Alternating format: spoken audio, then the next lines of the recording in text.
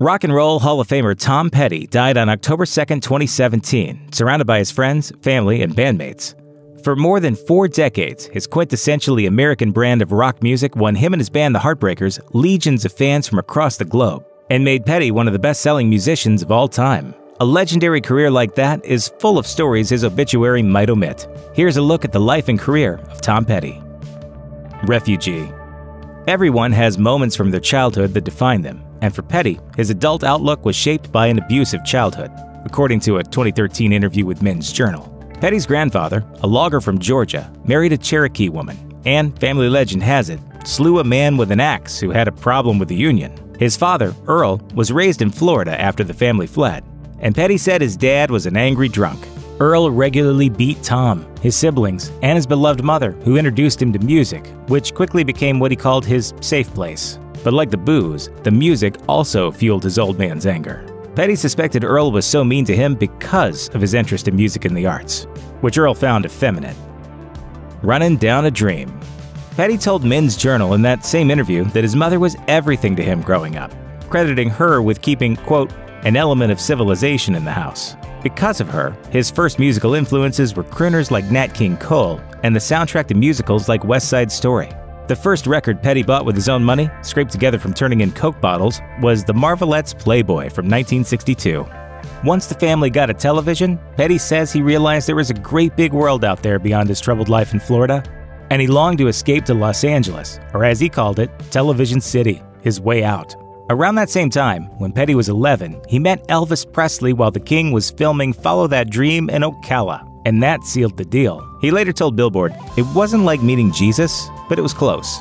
He went home, asked his mother to buy him a guitar from Sears, and started spending his free time in a local music shop. By 14, he had formed his first band, Sundowners, and never looked back. Make it better. They say imitation is the sincerest form of flattery, but without proper attribution, it can also get you sued in the music industry. In the last few decades of Petty's life, there were 3 instances of artists allegedly plagiarizing his riffs, but he never seemed bitter about any of it. And only one case ended with Petty getting a songwriting credit. In 2006, after the Red Hot Chili Peppers were accused of lifting Mary Jane's Last Dance in Danny, California, Petty told Rolling Stone, "I think there are enough frivolous lawsuits in this country without people fighting over pop songs." In that same interview, Petty mentioned how the Strokes admitted to lifting parts of his American Girl for their song Last Night, and said it made him laugh out loud. His laid-back attitude showed up again in 2015, when he ended up with a writing credit on Sam Smith's Stay With Me, which sounds uncannily similar to Petty's I Won't Back Down. Smith said he wasn't even familiar with Petty's song, but the 2 parties settled the issue amicably. Petty later told Rolling Stone there were no hard feelings, and it was, quote, a musical accident. No more, no less. Change of heart. The year of Petty's death, Confederate statues and symbols re-emerged as a hot topic in the U.S., with many states choosing to remove iconography deemed sympathetic to the Confederacy. As it turns out, back in 1985, Petty used the Confederate flag as marketing during his Southern Accents tour, but later deeply regretted it. You grow up in the South like that, you really never beat it out of you, you know. After South Carolina took down the Confederate flag from outside its State House in 2015, Petty wrote an essay for Rolling Stone apologizing for his own use of it. He wrote that he used the flag to help illustrate a character in his song Rebels, but things got out of hand, and he had to ask fans to stop bringing the flags to his shows. He told the magazine, quote, "I was pretty ignorant of what it actually meant. It's like how a swastika looks to a Jewish person. It was dumb, and it shouldn't have happened." Don't do me like that. Corporate sponsorships are the norm in rock and roll, but Petty stubbornly refused to accept them for any of his tours throughout his long career. When Billboard asked him about it in 2005, he said it was about keeping the Heartbreakers independent and trustworthy to fans, telling the magazine, "We started it from nothing and we own it, and I want people to trust it. It's not for sale." Petty also refused to let his songs be used in advertising spots, saying, quote, "I didn't write them to be orange juice commercials. Sometimes I feel like maybe it's a dumb move, because I don't know if anyone cares, but I care immensely." Into the Great Wide Open. By all accounts, Petty was in good spirits and health when he and the Heartbreakers kicked off their 40th anniversary tour in April 2017. But he hinted it might be his last, telling Rolling Stone in December 2016 that he no longer wanted to spend his life on the road. In hindsight, the entire interview is eerie and heartbreaking. After a 3-year lull from touring, the longest the band had been off the road in 25 years, Petty told the magazine that he wanted to spend more time with his granddaughter, among other priorities, but he hadn't made up his mind about future touring. I'd be lying if I didn't say I was thinking this might be the last big one. We're very aware that time is finite. At the end of the year, we'll say, what do you feel like doing? Then we'll figure out where to go next. The Heartbreakers completed the entire run of full band shows on September 25th in Los Angeles, Petty's mythical television city. Just over a week later, the 66-year-old rock and roll legend suffered cardiac arrest at his Malibu home on the morning of October 2nd and died later that night at the hospital. In a 2014 interview with CBC News, Petty said he was born to make music. I feel like for some reason I was born with some kind of conduit to this, this energy force or whatever it is. And I can have that happen through me if I really try to do it, or sometimes when I'm not.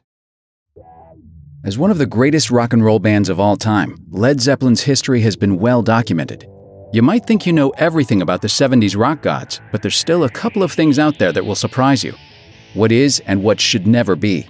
It's hard to imagine Led Zeppelin being fronted by anyone other than Robert Plant, but had Jimmy Page's first choice for Led Zeppelin's lead singer worked out, the history of rock music would be drastically different. Singer Terry Super Lungs Reid was one of Page's first choices to front his band, which was then called the New Yardbirds, but Reid had already signed with high-profile producer Mickey Most. The sweet-voiced rock prodigy had to turn down Page's offer, but suggested the guitarist take a look at Robert Plant, who he described as a Greek god. Page obviously liked what he saw in Plant, who brought along his buddy John Bonham to play the drums, and the rest is rock and roll history. Reid's career certainly wasn't a failure, but turning down Page's offer to front Led Zeppelin was the biggest mistake of anyone's career, ever.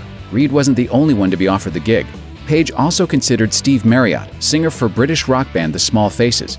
So why didn't it happen? Marriott's manager was Don Arden, Sharon Osbourne's terrifying father, and a guy who called himself the Al Capone of pop. Don on, dun dun dun. Page received a message from Arden saying, "How would you like to play guitar with broken fingers?" The violent rejection took the wind out of Page's sails. Everybody went back to their respective bands, and no fingers were broken. The Knobs. Led Zeppelin and the New Yardbirds weren't the only names that Zepp have used on stage. Once the band played a show in Copenhagen as the Knobs. Why the name change? The name was Led Zeppelin's response to Eva von Zeppelin, the granddaughter of Ferdinand von Zeppelin, founder of the Zeppelin Airship Company, who had threatened legal action if they ever performed as Led Zeppelin in Denmark.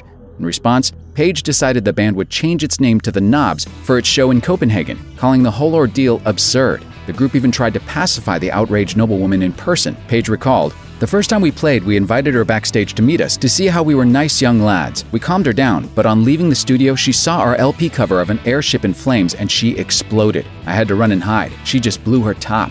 Oh, the humanity." Good times, bad times. Led Zeppelin wasn't always the well-loved band it is today. Early on, some very influential critics saw the future rock icons as nothing but loud, unoriginal, overtly sexual, bombastic blowhards. In particular, Rolling Stone absolutely despised them, calling their debut album weak and unimaginative, saying that Robert Plant's vocals were prissy, and concluding that Led Zeppelin wasn't nearly as good as Cream, which had just broken up. Criticism got so bad that Zepp intentionally named the fourth album nothing at all, provided no band info, no photos of the group, and gave no interviews to promote it. They also made one of the greatest albums of all time, which probably helped ward off the critics for good. Jimmy Page wanted to cure cancer. Jimmy Page always exhibited a God-given talent on the sixth string, but playing guitar in the world's greatest rock and roll band wasn't his original goal. In April 1958, a 14-year-old Page appeared on BBC's television show All Your Own, where the prodigy demonstrated his guitar prowess in a group of skiffle musicians. After the performance, the host asked Page about his future aspirations. Can you move on? What are you going to do when you leave school? Take up skiffle? No, I want to do biological research. In an interview with ITV 5 years later, a 19-year-old Page spoke of different professional goals, telling the interviewer he hoped to become an accomplished artist, which seems to have worked out. Houses of the Unholy. While not a master of the actual dark arts, Jimmy Page was certainly interested in them, enough to buy what some might call the most evil house in Great Britain. That would be Aleister Crowley's Boleskine House, which the occultist magician bought in 1899. Page bought the house in the 1970s, and though he never really lived there, he visited enough to be permanently tied to it in the public eye. Being filmed in and around the house with glowing red eyes in the Zeppelin concert film, the song remains the same. Legend maintains that Crowley was called away in the middle of a ritual that had summoned demons to the residence, and he just never cleaned the place up. The person who actually lived there, Page's childhood friend Malcolm Dent, stayed there for 20 years before Page sold the place. As he told the Inverness Courier in a 2006 interview, doors would be slamming all night. You'd go into a room and carpets and rugs would be piled up. Even though he's a self-described skeptic, Dent couldn't explain why any of this was happening. Still, it's kind of surprising he never called anyone about it. We're ready to believe you! As far as icons of rock go, it's hard to imagine anyone bigger than Mick Jagger. The Rolling Stones frontman has been a household name for decades now, but many people still know surprisingly little about him. This is the untold truth of Mick Jagger. You're just gonna do what I do, that's what I do. Yeah, alright, well just do it! Alright then. Well, that's done and dusted then, isn't it? By the way, you look great. Jagger comes from far more humble beginnings than many of today's rock stars. His father, Basil Jagger, was a phys ed teacher, while his mother, Ava, was also a teacher. He was born in 1943 in the middle of World War II, making that Crossfire Hurricane line from Jumpin' Jack Flash a reference to the Luftwaffe bombers that were strafing England at the time. Of course, this was a time when families didn't have phones or televisions and needed to make their own entertainment. Members of the Jagger family would take turns dancing, playing instruments, or, in his case, doing impressions and song and dance routines. By the time he was 14, he was regularly sneaking out of the house to hang out with local bands. Jagger told the Irish Independent, "It was like fun. I could see I got a good reaction." It all took off from there, but according to Jagger, his parents weren't exactly happy when he told them he was giving up his spot at the London School of Economics for a career in music. Much later, however, he would also credit his parents with giving him a centered upbringing that kept him from descending fully into the self-destructive behavior that takes the lives of so many musicians. He told the Talks, "When you are young and you have a sort of close family life and stuff, it helps you to be centered for later." It's easy to think that someone who lives in the spotlight must be well adapted to public attention, but according to Rolling Stone, Jagger is actually pretty strict about holding on to what little privacy he has managed to maintain. He hates being interviewed, for example, especially when the subject touches on anything but music. And when he does sit down with a journalist, interviews only usually last for about 20 minutes. When the Irish Independent reached out to him ahead of the Stones' 2018 show in Dublin, they asked him why he didn't make appearances on talk shows. He simply countered, "Why do things you don't need to?" But there's more to it than that, and Jagger seems cautious of just how important he is to many people. He explained, "People have this obsession. They want you to be like you were in 1969. They want you to because otherwise their youth goes with you, you know. It's very selfish, but it's understandable." This image thing is just a thing of media. People have many, many facets of personality, and that includes me. Jagger hasn't even released a memoir, despite the success enjoyed by Keith Richards' own memoir, which came out in 2011. When asked about writing one, Jagger said, "You don't want to end up like some old footballer in a pub talking about how he made the cross in the Cup final in 1964. It was once the goal of any aspiring British musician to get big in America. Hopping across the pond and scoring a hit in the American charts was a marker for success for practically every group worth their salt. This was also true for Mick Jagger and the Stones, but once he got there, he wasn't impressed by what he found. When the Stones went on tour in 1964, they hit some of America's biggest cities. Jagger told Rolling Stone that New York City was wonderful and Los Angeles, quote, "was also kind of interesting," but he had less kind things to say about the rest of the country. Jagger explained, "Outside of that, we found it the most repressive society, very prejudiced in every way. There was still segregation, and the attitudes were fantastically old-fashioned. Americans shocked me by their behavior and their narrow-mindedness." When the Irish Independent asked Jagger just what he was thinking when he wrote Brown Sugar, the answer wasn't one you would have expected. Jagger simply said, "I really don't know, and I was in Australia when I wrote it, so you can add that to the top of it in the middle of absolutely nowhere. So I don't really know what was going through my mind." Jagger told Rolling Stone that one of the very first songs he ever wrote was As Tears Go By, a song famously performed by Marianne Faithfull, which the band have no intentions of ever recording themselves. Of course, Satisfaction was their biggest hit. Jagger wrote Satisfaction while sitting beside a pool in Tampa, Florida, and has since told Rolling Stone that most of his best writing is done while he's touring. He explained, "It's the best place to write because you're just totally into it. You get back from a show, have something to eat, get a few beers, and just go to your room and write. I used to write about 12 songs in 2 weeks on tour. It gives you lots of ideas." Welcome to Rock and Roll Fantasy Camp, where you'll experience the complete rock and roll lifestyle without the lawsuits and STDs. The Rolling Stones concert at Altamont, California in 1969 was one of the moments that defined the decade. It was a free concert announced only days before it actually took place, which quickly became a perfect storm of poor decision-making, from placing the concert site nearer to a local freeway to recruiting the Hells Angels to act as security. By the time the day was done, 4 people were dead, including 18-year-old Meredith Hunter, who died at the hands of the gig's so-called security. Nobody could count how many had been injured. According to a deep dive into the event written by Rolling Stone magazine, an associate of the band explained, "Jagger was very, very shattered. I cannot overemphasize how depressed and down he was with the way it turned out. When they knew about the murder, it shook them." Sympathy for the Devil became the song most associated with the chaos of Altamont, and Jagger later told Rolling Stone that it took a while before he felt he could perform it again. While the concert was touted in the media as the end of an era, Jagger has said he didn't feel that was the case. He simply felt depressed over the fact it had happened at all. Jagger said, "That particular burden didn't weigh on my mind. It was more how awful it was to have had this experience, and how awful it was for someone to get killed, and how sad it was for his family, and how dreadfully the Hells Angels behaved." In 2008, the BBC ran a documentary about the FBI. During the program, reporters spoke with a former agent named Mark Young, who revealed that, after the tragedy at Altamont, Mick Jagger found himself the victim of a botched assassination attempt. In the wake of the event, Jagger had condemned the actions of the Hells Angels. Members of the gang vowed to get their revenge and formed a plan to kill him at his holiday home in the Hamptons. According to The Telegraph, the Hells Angels had planned to infiltrate his property from the coast in order to dodge Jagger's security team. They had hopped on a boat and were heading over to his house when a storm swept through the area. Everyone on board was dumped into the ocean, putting a quick end to their attempt on his life. Young also added that Jagger had never been told about the planned assassination.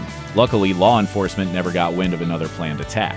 When asked about his friendship with Stones guitarist Keith Richards, Mick Jagger told Rolling Stone, "I can't remember when I didn't know him."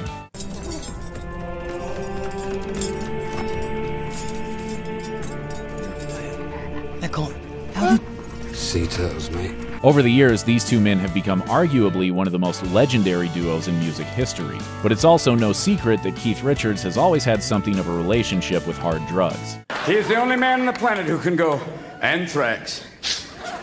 All right. So how have the two kept it together all these years? While Jagger has said that he doesn't like talking about the drug problems of others, he has talked a little bit about how Richard's drug use has impacted him. He said, "How did I handle it? Oh, with difficulty. It's never easy. I don't find it easy dealing with people with drug problems. If you're really on some heavily addictive drug, you think about the drug and everything else is secondary. You try and make everything work, but the drug comes first." Even when he was at his worst, Jagger says that Richards was still creative, it just took a long time to get anything done. Jagger explained, "When Keith was taking heroin, it was very difficult to work. It affected everyone in certain ways, but I've never really talked to Keith about this stuff, so I have no idea what he feels." It's not just about living forever, Jackie. The trick is living with yourself forever. There are the Rolling Stones, and then there's Rolling Stone magazine. Obviously, you'd expect there to be a relationship between the two, but might not expect it to be quite as tense as it is. According to Joe Hagan's biography of Jan Wenner, the magazine's founder, Jagger was outraged when he first heard of the magazine. Not only was it a surprise that it had been named after the group, but the original Rolling Stones weren't even given the honor of appearing on the mag's first cover. Hagan writes that the offense kicked off a feud that lasted for the next 5 decades. The band took action, too, hitting Wenner and Rolling Stone with a cease and desist letter instead of the exclusive interview Wenner had promised new readers. Tensions continued to run high for years afterwards, even after Jagger and Wenner met and the Stones finally appeared on the cover. Bizarrely, at one point, Jagger and Wenner actually teamed to launch a British-based Rolling Stone, which ended up full of politics and misspellings, written by an unruly, drug-fueled staff. Wenner was outraged, but by the time he got the magazine under control, Jagger had gotten bored with the whole thing and headed off to Australia to appear in an art house movie. In their 1969 obituary for Stones ex-guitarist Brian Jones, Rolling Stone magazine called him an embodiment of the music itself. It was an apt description for a deeply talented musician. Jones died at the bottom of a swimming pool after years of drug abuse and scandals, having become widely known as the band's notorious wild child. When Jagger spoke with Rolling Stone almost 3 decades later, he opened up about the legendary falling out between Jones and the band. Jagger said that recording the song No Expectations was the last time Jones was, quote, totally involved in something that was really worth doing. The falling out happened gradually, but eventually left Jagger and the band feeling they had no choice but to fire him, particularly when it got to the point where Jones couldn't even hold his guitar. Drug addiction wasn't well understood at the time, however, and Jagger has admitted to feeling a little guilty over how the issue was handled. Jagger said, "In some ways, we picked on him, but unfortunately, he made himself a target for it. He was very, very jealous, very difficult, very manipulative, and if you do that in this kind of a group of people, you get back as good as you give, to be honest." Bob Seger has plugged away on his guitar for more than 50 years, but there's more to the man than his hit songs. From his athletic background to his retirement, there's a whole lot of untold truth about this classic rocker. Most people contain multitudes, and that's certainly true of Bob Seger. In addition to being a talented musician, he's also a lifelong athlete and competitor. Back in high school in Michigan, he really wanted to play football, specifically the glorious position of quarterback, but he couldn't cut it on the gridiron, leading him to turn to track and field instead. His years of hoofing it as fast as he could inspired one of his most beloved songs. As he told the Mercury News in 2019, "I always wanted to write a song about being a runner. I don't think anybody got that, but that's where the Against the Wind title came from." I was a long-distance runner, and I think that's where, in high school, and I think that's where I get my tenacity. Seger races against the wind not just on land, but also on the water. In 2001, his sailboat Lightning won the Port Huron to Mackinac race in Michigan. And it turns out that he's quite the hands-on owner. Lightning crew member Mike Thompson told a boating publication, "Everybody took turns steering the boat, and he was in the rotation just like everybody else." When Seger was still a teenager in high school in the early 60s, he cut his musical teeth as a guitarist and vocalist in a number of Detroit area bands. His first real group was a trio called the Decibels, in which he played alongside Eddie Andrews, who would later manage Seger's career. After moving to Ann Arbor, Michigan, Seger joined a band called the Town Criers, then switched teams again to play keyboard with Doug Brown and the Omens. After a name change to the mildly humorous Beach Bums, the group released a single called The Ballad of the Yellow Beret, a parody of Staff Sergeant Barry Sadler's 1966 ultra-patriotic The Ballad of the Green Berets. Seger's version mocked Vietnam War-era draft dodgers, and it could have been at least a local hit had Sadler not threatened to sue, forcing the record to be pulled out of stores. Later in 1966, Seger went solo, scoring some Michigan hits with East Side Story and Heavy Music, only for his label Cameo Records to go out of business. After a brief sojourn to college, he returned to music in 1969 and redoubled his efforts to make it big. Although Seger reached the heights of his fame in the 70s, he scored his first hit in early 1969. Ramblin' Gamblin' Man, officially credited to the Bob Seger system, hit number 17 on the Billboard Pop chart. But that didn't quite solidify Seger's mainstream success or national stature. He kept releasing singles and albums in the early 70s to very little attention. He was essentially a one-hit wonder for a while, as Ramblin' Gamblin' Man was his only top 40 hit until Night Moves landed in the top 5 in 1976. From that point on, Seger was a hit machine around the country and the world, as he already had been in some parts of the Midwest for years. While he was a relatively obscure act for most Americans in the early 70s, he was a superstar in his home state of Michigan. In the same week in 1976 that he played to a small crowd of people in a random Chicago bar, he also took the stage in front of 76,000 screaming fans at the Silverdome in Pontiac, Michigan. Bob Seger has paid more dues than all the artists in the current Billboard Top 40 combined. Perhaps the reason why Seger's songs have resonated with so many people for so long is because of their authenticity. Tunes like Night Moves feel so emotionally real because they are, as the singer-songwriter pulled from real-life events to craft his compositions. Writing's so mysterious, I do it all different kinds of ways. During an interview on In the Studio with Redbeard, Seger revealed that he really got to work on his Night Moves with a dark-haired Italian girl whom he dated when he was 19. According to the book Encyclopedia of Great Popular Song Recordings, that woman was Renee Andretti, Seger's first real girlfriend as a teenager. But the romance, while monumental, ultimately proved ill-fated. The singer told the Detroit Free Press in 1994, her boyfriend was in the service, and when he came back, she married him. My first broken heart. Fortunately, Seger was able to get over that disappointment. He's been married to his third wife, Juanita Doricott, since 1993, and the rest of the world got Night Moves out of the whole experience, so it ended well for everyone. The Eagles were one of the most popular bands of the 70s. Their country-influenced sound was synonymous with the decade. They were also a bit of a supergroup, as they were packed with individually successful performers and songwriters such as Don Henley, Joe Walsh, and Glenn Frey. Despite that rock and roll brain trust, the band grew utterly stumped when working on an out-of-character, hard-rocking stomper of a song for their 1979 album The Long Run. According to Eagles guitarist Don Felder, when the band realized that Frey's vocals were underrepresented on the album, Frey, Henley, and collaborator J.D. Souther forged a nugget of a song. It was an up-tempo, hand-clap-driven number. There was one problem, though. They couldn't come up with a chorus. And that's when Frey decided to seek outside help in the form of Bob Seger. Frey called him up and sang what he and the other Eagles had come up with, all the way up to where the chorus should go. Then, from out of thin air, Seger pulled out the melody of that chorus and subsequently the title of the song.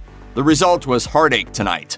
Seger was credited as a co-writer, and the song went on to become the fifth and final #1 hit for the Eagles. I actually wrote the Heartache Tonight part, and Glenn wrote all the verses, and then Don and J.D. Souther finished the song. Seger has often presented himself as a voice of the common man, blue-collar working-class individuals who, like Seger, come from a humble Midwestern background. That's a big reason why he's allowed his song Like a Rock to be used for years in commercials for American-made Chevrolet trucks. It's also an attitude that prompted him to make a relatively bizarre request of his record label. The 8-track tape exploded in popularity in the late 60s and into the 70s. It was superior to vinyl records in at least one regard. Music was portable on the compact tapes, and automakers responded by outfitting cars and trucks with 8-track decks. However, the more streamlined cassette eventually overtook the 8-track as the portable music format of choice. By 1982, record labels had pretty much phased it out, but Bob Seger thought it was a disservice to the public. He told People magazine in 1983, "There are thousands of fans out there who still have old 8-tracks in their pickups or RVs. Times are tough. A lot of them don't have the money to get a new system." So, per Seger's behest, Capitol Records released his 1982 album The Distance on 8-track. While Seger continued to pack arenas and stadiums into the 90s, and most of his biggest songs can still be heard on any classic rock radio station today, the hit singles period of his career started to die out in the late 80s. However, his final top 10 hit just happened to be his biggest. In 1987, he reached #1 for the first and only time with Shakedown, his groovy R&B heavy contribution to the Beverly Hills Cop 2 soundtrack. A commercial triumph for the veteran rocker, Shakedown also earned Seger a nomination for Best Original Song at the Academy Awards. But interestingly enough, the song originally wasn't his. Beverly Hills Cop 2 producers had hired Glenn Frey, who'd had a big hit with The Heat Is On from the first Beverly Hills Cop, to record a song for the sequel. According to the Billboard Book of #1 Hits, Frey didn't like the verse lyrics written by composers Keith Forsey and Harold Faltermeyer. Furthermore, he contracted laryngitis just before he was supposed to lay down vocals. After Frey pulled out, MCA Records president Irving Azoff called Seger, asking him to write new lyrics and record the song.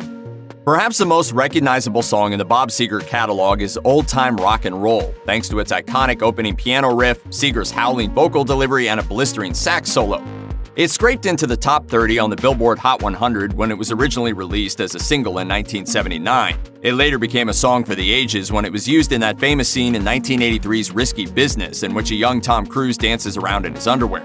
But as it turns out, Old Time Rock and Roll was almost an afterthought, recorded late in production for the album Stranger in Town. It was brought to Seger by Alabama songwriter George Jackson. Seger liked the chorus but not the verses, so he wrote those himself. However, he didn't think the song was ever going to be a single, let alone a hit, so he didn't bother to list himself as a songwriter.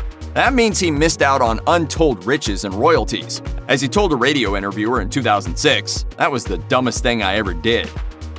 In 1994, the same year that Seger released his greatest hits album, he also appeared in a music video for Night Moves, almost 20 years after the song's original release. The video evokes the song's wistful nostalgia. It's shot in a dreamy, soft focus and set in a drive-in movie theater sometime in the distant, romanticized past. Young people flirt and mill about, including a central couple played by Daphne Zuniga of Melrose Place and Matt LeBlanc, just before Friends debuted and made him a household name. Believe it or not, Seger actually did a little acting coaching. As LeBlanc revealed on an episode of Top Gear, Seger summoned the actor to his trailer and told him what it was like back when he was young and would go to the drive-in and try to pick up girls. Then the rocker produced a bottle of tequila. Next thing I know, we down a whole bottle of tequila, Bob Seger and I, and then they knock on the door, "Ready for you on set." So I'm drunk in the whole video. Even though both Seger and LeBlanc were in various states of drunkenness for the video shoot, everything seemed to work out okay in the end. LeBlanc has had a long and steady acting career, while Seger's greatest hits went on to be certified diamond after selling over 10 million copies in the United States. After Seger's career slowed down in the 90s, he quietly retired from the music business with the aim of focusing on family life. He told CBS Sunday Morning in 2007, "I had kids at age 47 and very late in life, and I'd been doing it for 30 straight years, writing songs, making a record, and touring and starting the process right over. Then I had the kids, and, it might be a good time to slow down and watch them grow up. You're never going to get another chance to see it." After his 1995 album It's a Mystery, he didn't release another album until 2006's Face the Promise. He toured in support of it in 2007, his first set of concert dates since 1996. Of course, Seger isn't getting any younger, and all those years of living on the road have taken their toll on him. In 2017, the year he turned 72 years old, he ruptured a disc just before he was supposed to embark on a concert tour. His doctor told him that if symptoms worsened, he'd have to cancel the tour and undergo surgery. Well, Seger ended up awakening one morning in September 2017 with a dragging left leg. A few days later, his management announced that the remaining 18 dates on his tour schedule would be indefinitely postponed. Those health troubles prompted him to retire once again, as he announced that his Travelin' Man tour in 2018 and 2019 would be the last time he would hit the road. Keith Richards is a revered veteran of the music industry and quite possibly one of the last true rock stars still walking the earth. The guitar maestro of the Rolling Stones has been living his hardest, most Keith Richards life since the 1960s. Here's the untold truth of Keith Richards. Keith Richards has been around for such a long time that it can be hard to imagine him as an innocent child, yet he was. And according to The Guardian, young Richards had surprisingly goody two-shoes hobbies. The rock legend used to be a Boy Scout. According to the Daily Beast, his Boy Scout past as head of a beaver patrol taught him valuable lessons about teamwork and leadership. However, it looks like he already had a rock star streak during his time with them, seeing as he was eventually discharged for getting into a fight with another young scout. According to the DW, Richards was also in choir. Believe it or not, his career as a choir boy was actually quite impressive. He sang soprano and performed at Westminster Abbey for Queen Elizabeth II, although he later swore allegiance to another royal icon. Keith calls Mick Her Majesty. Richards' time in a choir seems to have left its mark on him. The Telegraph reports that the guitarist and a number of his Jamaican Rastafari friends have a group they call Jamaica's Wingless Angels.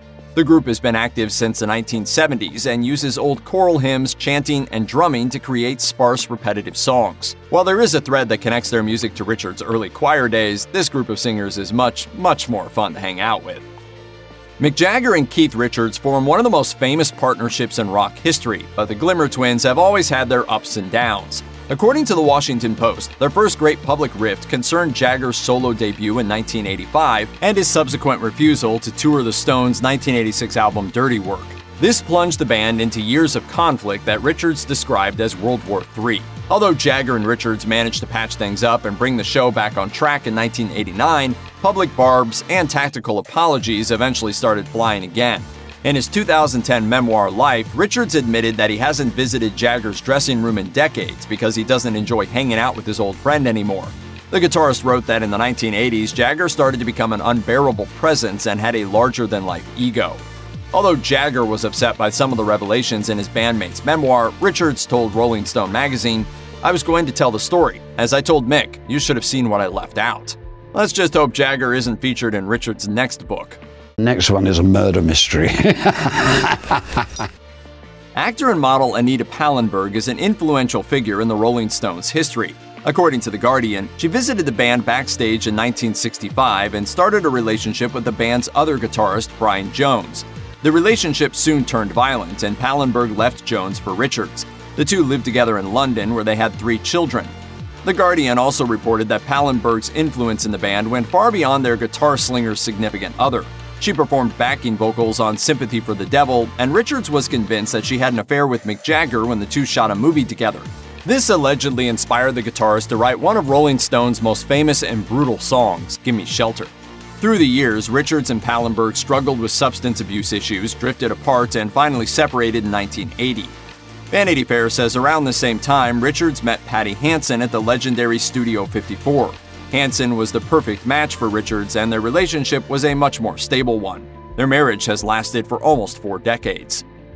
In April 1971, Keith Richards rented a luxurious property called Villeneuve-Côte at the French Riviera to record their Exile on Main Street album. Villeneuve-Côte had a pretty bad history, as it had been the Nazi headquarters during their occupation of France. There were still swastikas painted in the basement when Richards rolled in and turned the place into a curious mix of a backstage and a partially wrecked hotel room. Along with Villeneuve-Côte's Nazi history and the continuous stream of drug dealers, hangers-on, and famous visitors, the heat, dripping walls, and bad air circulation on the basement level all contributed to the building's weird vibe. According to the Star, this was reflected on the finished double album Swampy Sounds. Today, Exile on Main Street is one of the band's most acclaimed and enduring works. However, Villeneuve-Côte is unlikely to become a popular pilgrimage for fans, despite its importance in the group's history. On top of it being a remote location that's quite hard to reach, the villa's current owner makes it clear that fans who want to visit the property will not be welcomed. Get off my lawn. Keith Richards has a long-standing friendship with singer-songwriter Tom Waits. According to Rolling Stone, this goes back to Waits' 1985 album Rain Dogs. Richards has contributed guitar parts and vocals for several Waits songs, and in 2013, the two recorded a growling version of the sea shanty Shenandoah. They're so close that Waits once wrote a tongue-in-cheek poem called Keith Richards to honor the guitarist. It compares Richards to a praying mantis because, as Waits strangely says, he only has one ear and it's located between his legs. What? According to Ultimate Classic Rock, Waits reveres Richards but describes the dynamic between the two as one that needs an adult in the room. The musicians once got together to co-write some songs for Waits' Bad As Me album, but the process proved to be less than fruitful. Richards would suddenly call out, "Scribe." When Waits wondered what was going on, Richards said it again, now pointing a finger at him. At that point, Waits realized that Richards was looking for someone to write down the music they had been improvising into existence for an hour, and that someone was Tom Waits. Look, I'm gonna have to rethink this. Keith Richards may be a rock legend whose music is loved by millions, but his own taste in music holds a few surprises. According to Billboard, Richards likes both Amy Winehouse and Lady Gaga. He also respects singer Tony Bennett enough to say that if he likes Gaga, that means she must be great. BBC says that Richards is a fan of old music such as blues, gospel, jazz, and reggae, but isn't above lavishing praise on individual, even modern artists. Florence and the Machine, James Bay, and reggae legend Gregory Isaacs have all received positive mentions from Richards. He also seems to like Ed Sheeran. Richards has seen Sheeran play live more than once and enjoys his one-man band style. Though he does appear to think that the young artist's name is Ed Sheeran. Ed Sheeran I really like, it's a little one-man band. On the other hand, Richards doesn't particularly seem to enjoy artists who are closer to his own genre. He has been known to dismiss Led Zeppelin as a little hollow, though he does respect Jimmy Page. He's described the Grateful Dead as boring and harder acts like Metallica and Ozzy Osbourne's Black Sabbath as great jokes. We're sure Ozzy would love to have a few words with Keith about that comment. You know what I mean? Like, oh, again. Ooh, I must go to the John. Keith Richards is famous for his extravagant style that features loud jackets, scarves, and accessories. According to The Telegraph, his style is actually incredibly simple and not even entirely his own. He just raids the wardrobes of the women in his household. The man whose style inspired the costume of Johnny Depp's Captain Jack Sparrow in the Pirates of the Caribbean movies has worn women's clothes for decades. In 2016, he said the majority of his clothes are actually just borrowed from his daughters and his wife, Patty Hansen. Richards insists that however outlandish his clothes might seem, they're just things he likes to wear, not deliberate costumes. His daughter Alexandra has backed up this claim, saying Richards just has the ability to wear anything, including his wife's pajama pants, and make it look great.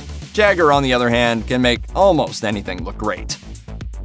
Keith Richards has been through so much that it's generally regarded as a miracle that he's lived such a long and distinguished life. Richards has been dodging the Grim Reaper since he was born. Ultimate Classic Rock says the guitarist's tribulation started during the London bombings in 1944 when a Nazi V-1 bomb hit the infant Richards' cot. Fortunately, baby Keith and his mother had already evacuated the area. In 1965, his microphone gave him an electric shock during a performance, burning the strings of his guitar and knocking him unconscious. In 1971, Richards fell asleep while smoking in bed. The cigarette lit the bed on fire and almost burned him to a crisp. In 1973, another fire burned down Richard's Redlands estate, though he insisted that a wire-chewing rodent was to blame rather than a passed-out rock star. At some point in the 1970s, he had the worst drug experience of his life when someone laced his drugs with poisonous strychnine. Later in life, his incidents have become more mundane, but no less dangerous. In 1998, Richard slipped and fell while reaching for a book in his library and broke several ribs when heavy books fell on him. In 2006, he had an unfortunate experience with a palm tree while foraging for coconuts in Fiji. Richards cracked his skull so badly that he needed brain surgery. Despite all of his brushes with death and the damage he's done to his body, Richards actually looks pretty decent for his age. Keith Richards looked 70 when he was 40, and now that he's 70, he looks 69. He's regenerating. It's probably no surprise that the Rolling Stones have visited one of the most notorious temples of debauchery, the Playboy Mansion. What may come as a surprise is that Keith Richards once nearly set it on fire. According to the New Zealand Herald, Richards says when they were visiting the mansion, he and the band's saxophone player Bobby Keys stole their tour doctor's bag and, more importantly, the multitude of drugs it contained. They locked themselves in one of the Playboy Mansion's bathrooms and started sampling everything. Suddenly, they heard a fire alarm. People were running down the corridor, so they left the scene, at which point it burst into flames. They had accidentally started a fire. Richard tells another version of the story in his memoir. As he and Keys were busy dealing with the array of drugs, they suddenly noticed that the room was getting quite smoky. The drapes of the bathroom were already smoldering, and everything was just about to go off big time when they heard banging on the door. A bunch of waiters and men in black suits stormed in, carrying buckets of water. The two musicians sat on the floor with their pupils constricted to pinpoints, annoyed at the way their private celebration had been interrupted. I'm lucky to be here, man. It's amazing, huh? Let's just get this out of the way here. Keith Richards really likes to tell the story about him snorting his father's ashes. He has told NME that he couldn't resist mixing some of the ashes with his cocaine, and that his father wouldn't have cared. The version he told GQ paints the incident as a semi-accidental one in which he intended to spread the ashes to fertilize an oak tree, but when he pulled the top off the box that contained his father's mortal remains, some of the ashes landed on the table. After that, he just had, quote, a line of dad because it felt right. I wouldn't eat him, but I snorted him. Even before the snorting incident made them truly inseparable, the father and son were close. According to the Irish Mirror, Richards and his father Herbert spent 20 years without contact, until the guitarist finally reached out in the early 1980s. Their reunion was successful, and over the next 2 decades, Richards introduced his father to the lifestyle of a Rolling Stone. In turn, he discovered that his father could drink them all under the table. At the time of Herbert's death, the two got along so well that Richards felt comfortable with, as he says, ingesting his ancestor. Now he wants to make it a family tradition. When he dies, Richards says that he wants his family to do the same with his ashes. I love this. I love this. The death of Ric Ocasek in September 2019 shocked fans of his seminal band, The Cars. Though you're probably familiar with all their hits, there's a lot you probably don't know about the legendary group. Here's a few quick facts to get you up to speed.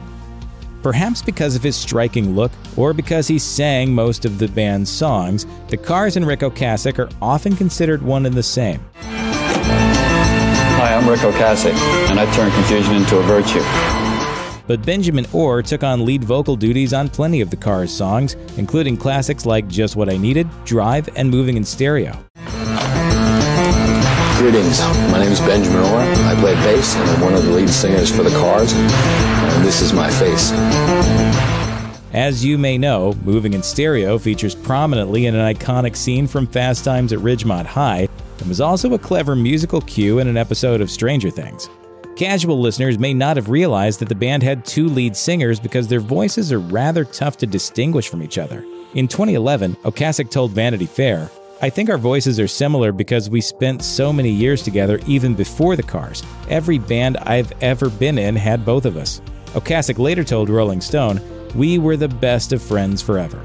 Nevertheless, by the end of the Cars' last tour in the late 80s, Orr had taken to traveling on his own bus, apart from the other band members, and rarely exchanging words with Ocasek.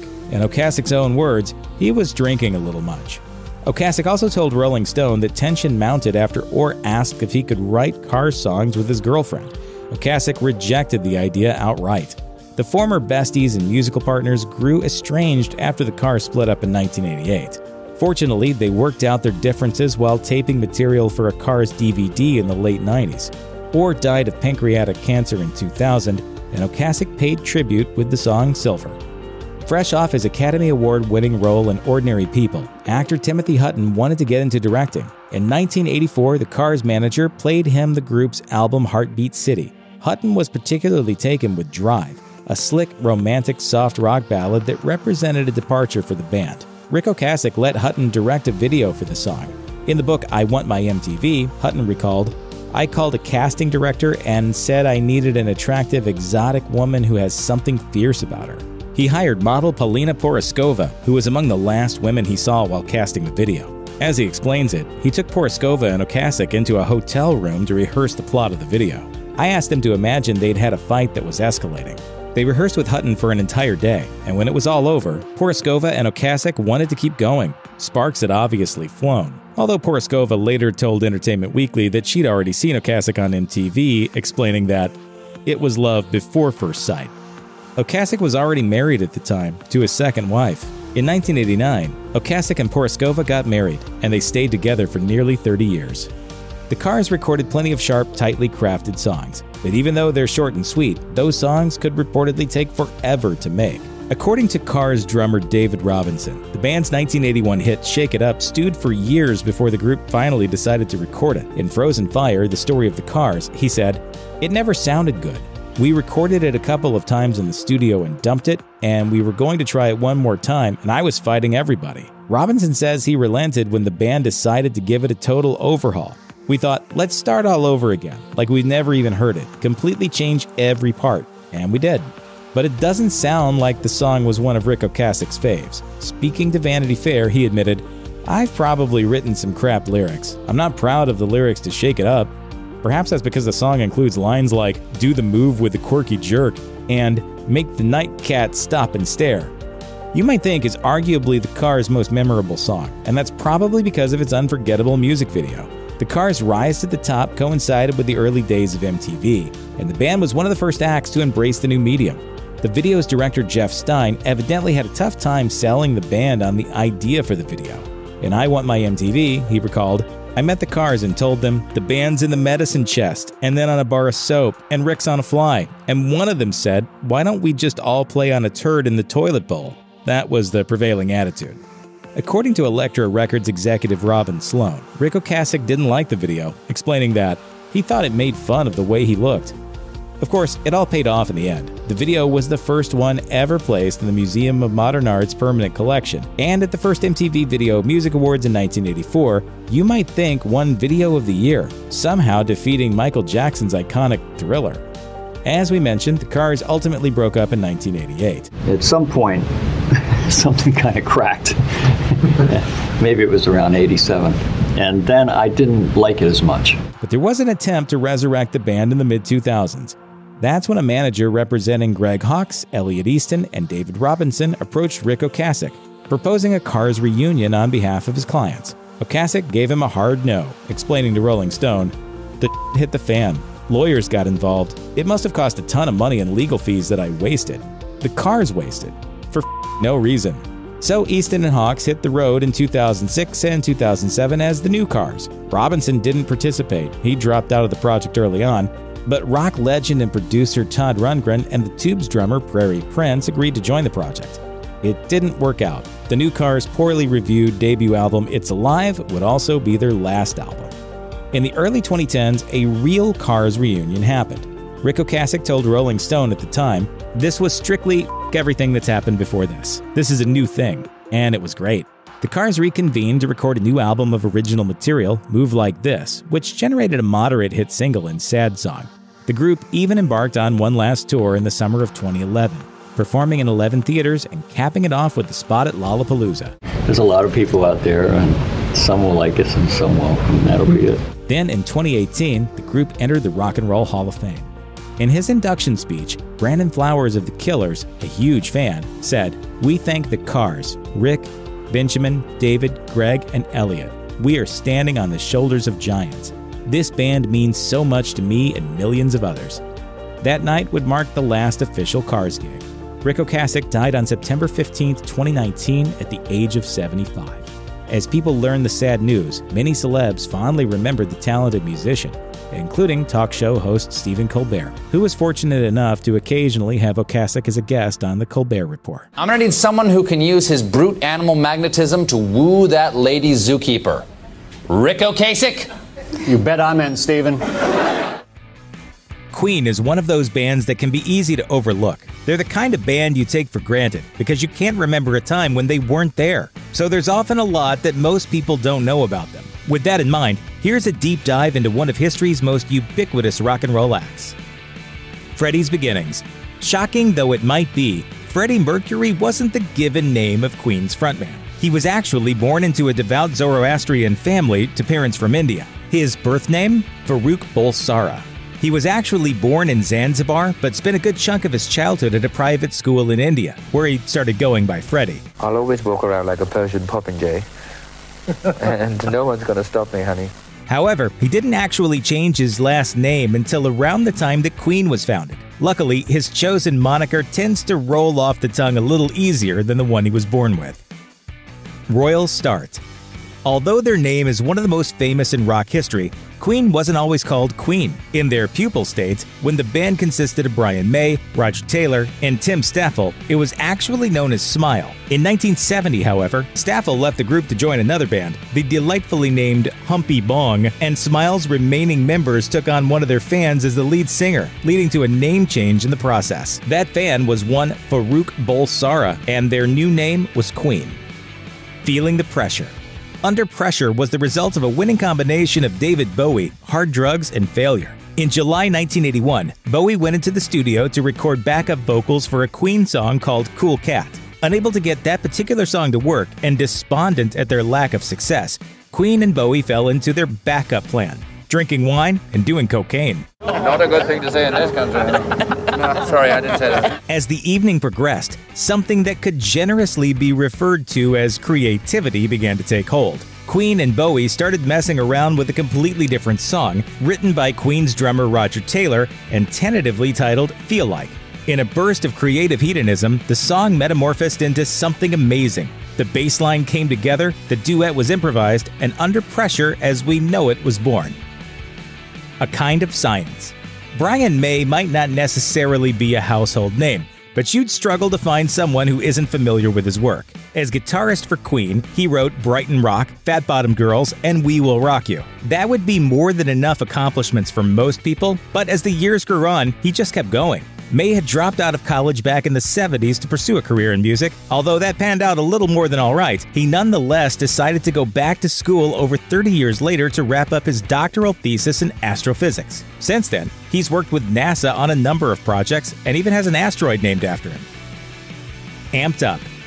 Queen's bassist John Deacon has been a lot of things. On Queen's first album, for example, he was Deacon John, because the other band members thought it sounded more interesting. He's also a trained electronics engineer, and without him, Queen wouldn't sound the way they do. Deacon was the creator of the legendary DC amp, the sound system that gave Queen their trademark orchestral tones. It's a piece of equipment that enthusiasts and engineers spent years trying to replicate, but with limited success. It wasn't until 2008, when a group of engineers tore the original machine apart, that they managed to find some semblance of an understanding of its inner workings. Even more impressively, Deacon created the original DC amp out of pieces he found in the trash. Bohemian Rhapsody. With all of the glamour, fame, and jet-setting hedonism that Queen enjoyed throughout their career, it doesn't seem like much of a surprise that the band's story has been turned into a movie. But it's been a long road to getting a Queen movie made. The first shot at one was announced in 2010, with Sacha Baron Cohen attached to play Freddie Mercury. 3 years later, and with nothing filmed, Cohen left the project, citing a number of reasons for exiting the film, the most crucial being creative differences with the surviving band members. Cohen had wanted to make a gritty, adult-oriented look at the life and death of Freddie Mercury, while Brian May and Roger Taylor instead wanted a more family-friendly vibe, with half the movie focused on how Queen had kept going after Mercury's death. From there, the project continued to hit further speed bumps, burning through actors and directors before Rami Malek was eventually confirmed as the star and Bryan Singer came in to direct. Can you go a bit higher? If I go any higher, only dogs will hear me. Try. After one last controversy, the firing of Singer and his replacement by Dexter Fletcher, Bohemian Rhapsody finally secured a November 2018 release. ZZ Top's music stands alone in classic rock, but the music isn't the only unique thing about this band. There are plenty of interesting details about ZZ Top you probably don't know. Here's the untold truth of the notorious bearded bandmates. Let's be honest, when you think of ZZ Top, the first thing that comes to mind is the mid-torso length beards these guys have been rocking since before many of us were born. Whether you can name a ZZ Top song or not, you still know the beards. Could you imagine ever seeing vocalist and guitarist Billy Gibbons or bassist Dusty Hill with a clean-shaven face or even a manageable scruff? Well, there was a time when that fresh-faced style was still their preferred look. Contrary to what you may expect, the band spent their first decade together without their iconic facial hair. Gibbons and Hill had a tendency to wear comparatively short beards. But one day, they both arrived at a meeting after having been on an extended vacation. Hill and Gibbons had forgotten to shave, and their beards had become pretty impressive. This was an entirely uncoordinated move, one that reportedly caused each of them not to recognize the other at first glance. Once the two bandmates realized they'd both independently grown some seriously distinctive facial hair, the beards were there to stay. It should be noted that the only member of the band who didn't rock a massive beard after that day was the one person whose name should have all but demanded it, drummer Frank Beard. Once ZZ Top's beards were hanging to their chests, they weren't going anywhere no matter what. Not only have they stayed, but Billy Gibbons and Dusty Hill seem to have thrown their razors away for good. They outright refuse to cut their facial hair, and they've gotten plenty of high-dollar offers to do so. As Gibbons explained in an interview with Brave Words, razor manufacturer Gillette had once called the duo with a massive proposition. The company wanted Gibbons and Hill to be in one of their commercials. It would have been a big promotion for the company, having a group of international bearded superstars shilling their products. But Gillette isn't about growing one's beard long, it's about shaving it off. They offered the bearded pair $1 million to scrape off the scruff in front of a camera, but these chest-long beards were worth more than money to the band. They refused. It's just money. It's made up. The name ZZ Top seems to hold a bit of a mystery. In an interview Billy Gibbons did with KLRU, they talk about the myths flying around as of 2008. Gibbons' favorites is the rumor that says that they're named after the Zigzag and Top brand cigarette rolling papers. Gibbons has set the record straight quite a few times now, beginning in a book he published. The actual story, as Ultimate Classic Rock describes, was actually quite simple. The band was sitting around their old apartment hangout when Gibbons looked up at the posters. ZZ Hill and B.B. King stood out as some of his favorite bands, so he mixed the two together but realized how much ZZ King sounded like B.B. King. To switch things up, and since B.B. King was at the top of the genre, Top became their stand-in for B.B. King. Throughout the band's first 5 albums, they'd been recording, touring, and playing shows non-stop. When the worldwide Texas tour began, things got even more stressful. They blew through nearly 100 shows in a year and a half, according to St. Mary's University. The band was getting burned out, and it really didn't help that the band had a road manager who was so good at his job. He was strict when it came to schedules and kept everything moving as it should. But with the high volume of work the guys in ZZ Top were expected to do, they could only take so much. When drummer Frank Beard spoke with the Boston Globe in 1980, he told the publication that they were the type of wild guys who did what they wanted whenever they wanted, but for the past 6 years they'd been herded this way and that by their management. It was taxing, so they stopped recording in 1977 and stopped touring shortly after. They returned in 1979 with the release of their 6th album, Deguello, but they didn't come back the same. When the band returned from their hiatus, the world looked at them differently. They were still the band from Texas, just not the same little old band from Texas that they were often referred to as. They still had their beards, they still had their style, but they also had a new way of conveying their bluesy rock-style music into something more suitable for the soon-to-emerge MTV. They were truly rock stars now. The most recent lineup for ZZ Top includes Billy Gibbons on guitar and vocals, Dusty Hill on bass and vocals, and Frank Beard wailing away on the drums, but this wasn't how it started out. Gibbons was the only original member of the band ZZ Top that grew out of the remnants of his former band Moving Sidewalks. The Sidewalks were dismantled when 2 of the bandmates were drafted into the Army in 1969. The only member left besides Gibbons was drummer Dan Mitchell. The two weren't finished with music, so they got together with a bassist and produced the first single, Salt Lick, with the B-side Miller's Farm for the group that had now become known as ZZ Top. The band quickly added Billy Etheridge and switched out Mitchell for Frank Beard, and within the year they were offered a record contract, but Etheridge split. Beard then conscripted the help of his bassist from a former band, bringing Dusty Hill into the mix. From that point on, the band's lineup was set. ZZ Top maintained the same lineup from 1970 all the way until Dusty Hill's death in 2021. With over 50 years under the trio's belt, ZZ Top has become the longest-running band in the popular music world with a membership that didn't change. By the time the band finished their worldwide Texas tour, ZZ Top had a serious claim to rock and roll fame. They were now popular across the country, but the constant work that came with that fame wasn't always ideal, hence their hiatus. During their time away from music, and the short stint from 1977 to 1979 that the band took to rest and relax, bassist Dusty Hill took on a gig that some might see as unexpected. As Hill later asserted, he and the band needed to take a step back, not just from performing and touring, but from the entire rock and roll life in general. They'd seen too many musicians try to take on too much in their early years and burn out for good, and ZZ Top was striving for longevity. So what did Hill do with his time away? He worked at Dallas-Fort Worth International Airport. An old friend of his had been working there, and the job was just what Hill needed. The lifelong musician explains that he'd been on the road playing music since he was a young teenager and needed to get grounded with a relatively normal job.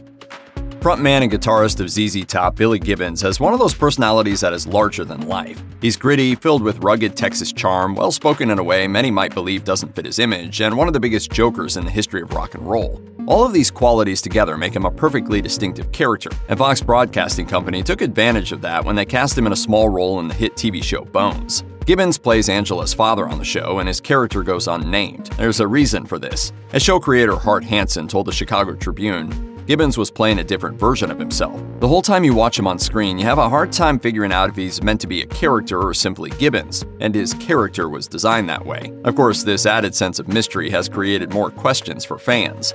Many wondered if Gibbons was actually Angela actor Michaela Conlin's father here in the real world. He's not, but even some of his personal friends thought he was, and in true Gibbons style, he refused to correct them because he thought it was funnier that way. I don't know what that means. Well, if you do, you do. If you don't, you don't. Following a grueling recount during the 2000 election between Democrats and former Vice President Al Gore and former Governor of Texas George W. Bush, the Texan native was awarded the victory, becoming the 43rd President of the United States. Bush attained a second big win when he was re-elected in the 2004 presidential race. The presidential ball is usually a black or white tie affair, but Bush elected to have Ted Nugent and none other than ZZ Top headline the affair. Before the thing even kicked off, Nugent told the press that the concert was, quote, gonna be mayhem. Nugent ended up canceling, but ZZ Top showed up. This wasn't their first Bush rodeo. Following Bush's first presidential victory in 2000, according to the Fort Worth Star-Telegram, ZZ Top played at the campaign's pre-inauguration party in Washington, D.C. According to Lone Star 92.5, while Bush was still the acting governor of Texas, he declared a state holiday on May 15, ZZ Top Day. But the holiday has actually been around a lot longer than that. In 1986, as the Sun Sentinel notes, the Texas House of Representatives declared the band to be official Texas heroes in a unanimous decision. They also declared ZZ Top Day for the first time, though back then it was August 27th. The decision put the musicians on a pedestal alongside state heroes such as Davy Crockett, Sam Houston, and Jim Bowie. Of course, these declarations took place while ZZ Top was in town to play 3 shows in Houston, so there's a good chance this was as much a publicity stunt as it was a serious honor. ZZ Top frontman Billy Gibbons is a seriously multi-talented individual. Besides both singing in his low, gravelly voice and shredding like a beast on the guitar, he's also a published writer. This really isn't a surprise if you've ever heard him speak or seen any of the written responses he sent into publications. Gibbons has a way with words. His first and only book, as Forbes describes, seems more like a subtle brag than anything else. Apparently, Gibbons is as knowledgeable about cars as he is about music equipment, both of which are equally portrayed subjects in Billy F. Gibbons' Rock and Roll Gearhead, published in 2005. The book looks at guitar and car designs throughout the 50s and 60s, linking their progression together. The book has 3 sections. Cars and guitars make up 2 of them, and the third is all autobiographical, written in the entertaining and creative voice Gibbons uses while speaking at shows or in interviews. Over the past 20 years or so, ZZ Top bassist Dusty Hill has had at least a couple of serious ailments, and 2 of them seem to coincide with European tours. The first and more serious of them was when the musician was diagnosed with hepatitis C in 2000, causing ZZ Top to postpone their tour. Then in 2011, Hill suffered an acoustic neuroma, a benign tumor that grows in the inner ear and affects hearing. This again led to the cancellation of a European tour. During the afternoon of July 28, 2021, the official ZZ Top Facebook page delivered some heartbreaking news. Dusty Hill, beloved bassist and southern rock phenom, had passed away in his sleep earlier that morning. The band's message spoke about how much Gibbons and Beard, along with legions of ZZ Top fans, would miss him. ACDC has been making some of the best headbanging music since the 1970s. The untold truth of ACDC, however, is that the band had to overcome a changing lineup, the deaths of key musicians, and harsh criticism in their early days. Here's what you may not have known. In 1973, brothers Malcolm and Angus Young formed ACDC in Sydney, Australia. However, in an interview with Rolling Stone, Angus credited his brother with the whole reason for the band's beginning, saying, "He's the founder of this whole thing, ACDC. At the very beginning of the band, I said to him, 'What are we going to do?' He said, 'I know what we're going to do. We're going to do some rough, raw rock and roll.'"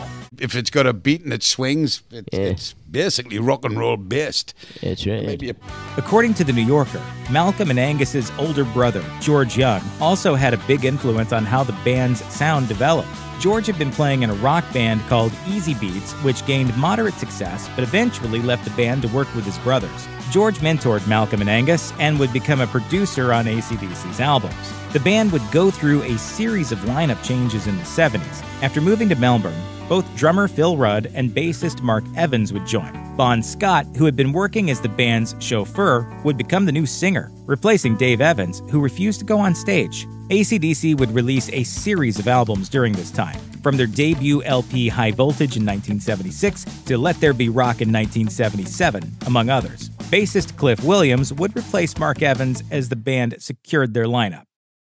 ACDC would release their debut LP, High Voltage, in 1976, and an alternative international version a year later of the same name, which would receive mixed reviews from critics. Rolling Stone's review would trash the album, and later appear in an article released decades later called 10 Classic Albums Rolling Stone Originally Panned. ACDC would keep putting out albums that would receive more favorable reviews, such as Let There Be Rock, and eventually Highway to Hell, which would go 7 times platinum. The band would also expand its fan base on an international level and tour extensively while putting together its final lineup of Bon Scott, Malcolm Young, Angus Young, Cliff Williams, and Phil Rudd.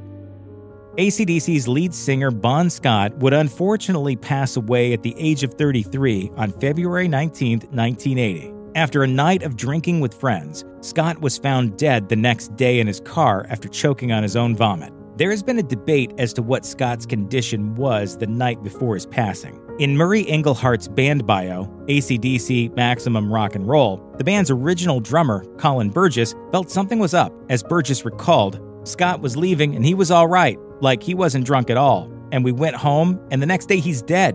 To me, it's just a really, really strange thing. In the book Bon, The Last Highway, author Jesse Fink spoke with Roy Allen, one of Scott's friends, who said that Scott was planning on leaving the band and quitting drinking back in 1979. Allen would recall Scott allegedly saying, "Roy, I want to come to Texas. I'm coming into a good bit of money soon. I've had it. The living on the road, the shows, the drinking. I'm ready to leave the band. I've got to get out. It's all killing me, and I know it."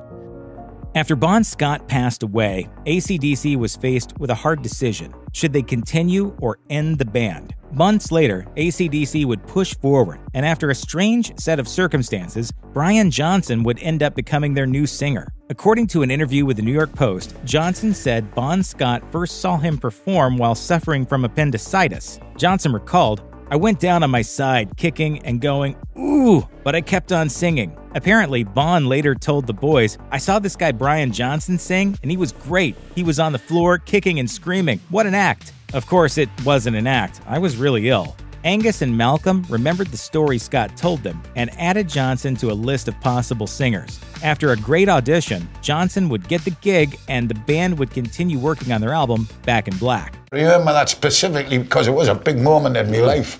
Once hired, Johnson would be asked to write lyrics to a riff the band was working on, saying, "They had a very basic riff, and they said, we were thinking of calling it Shook Me All Night Long. I sat down that night with this blank piece of paper, and within about 15 minutes, I had this song written." Back in Black would become the band's best-selling album and the second best-selling album ever, right behind Michael Jackson's Thriller. Finally, ACDC would tribute the album to their fallen friend and bandmate, Bon Scott. ACDC's career would keep going uphill as they would release more top-selling albums and tour larger venues. In 1991, while promoting their album The Razor's Edge, the band would be selected to play at a concert with one of the biggest crowds on record. Just before the fall of the Soviet Union, Russia held a heavy metal concert featuring ACDC, Pantera, and Metallica. The concert would eventually draw over 1.5 million people and would help bring more Western music to the country. The band would also lend their music to film soundtracks, and even recorded a song specifically for the film The Last Action Hero called Big Gun. After the release of 1990's The Razor's Edge, ACDC would release Ballbreaker in 1995 and Stiff Upper Lip in 2000. In 2003, the band was inducted by Steven Tyler into the Rock and Roll Hall of Fame. In 2014, Malcolm Young announced that he'd been diagnosed with dementia and would be leaving the band for good to take care of himself. Filling in for Malcolm would be none other than his nephew, Stevie Young. Stevie subbed in for Malcolm in 1988 while on tour, and he fit seamlessly into the band in 2014. In an interview with Rolling Stone, Angus had this to say: "Stevie has done a great job because he grew up playing that style of music, the same as Malcolm. Only 3 years later, however, Malcolm Young would pass away. His death came just 3 weeks after the death of Young's older brother, producer and mentor George Young." In an interview with Rolling Stone, Angus spoke lovingly about his two brothers, telling the magazine, "My brother George was a very big part of ACDC, especially in our early years. George and Malcolm were always the two guys I relied on. It didn't matter if we were in a studio or wherever. I always asked for their advice on whatever I was doing." In 2015, things took another dark turn for the band. According to the New York Daily News, ACDC's drummer Phil Rudd was arrested and sentenced to 8 months of home detention for trying to have his former personal assistant killed, as well as for possession of drugs. Rudd had just released a solo album called Head Job, which didn't do well in sales, and felt like it was everyone's fault but his own. Rudd was so mad that he fired almost all his staff and wanted his former personal assistant, quote, taken out, as per Rolling Stone. The dirty deed would not be done cheap. Rudd phoned an unnamed Australian associate and offered them $200,000, a car, a motorbike, or a house in exchange for the hit. The day after the call, Rudd called his former assistant and said, quote, "I'm going to come over and kill you." The victim then phoned authorities and said he was fearful for his safety, which led to the police showing up at Rudd's house. Police also found 91 grams of marijuana stashed throughout Rudd's house, as well as methamphetamine. Drummer Chris Slade would fill in while Rudd would deal with his legal battles. Between 2015 and 2016, Brian Johnson began noticing issues with his hearing. The singer told Rolling Stone, "I couldn't hear the tone of the guitars at all. It was a horrible kind of deafness. I was literally getting by on muscle memory and mouth shapes. I was starting to feel really bad about the performances in front of the boys, in front of the audience. It was crippling." ACDC tried to continue with Johnson, who did the best he could, but eventually his doctors warned that he could go deaf. Johnson would be forced to leave, and the band would again find itself in search of a new singer. In 2019, in an interview with Dan Rather, Johnson would explain what it was like having to leave the band, saying, "It's like being shot on the battlefield. It's just your turn. I'll be quite honest with you. I went in my office and buried my head in a bottle of whiskey. Good whiskey."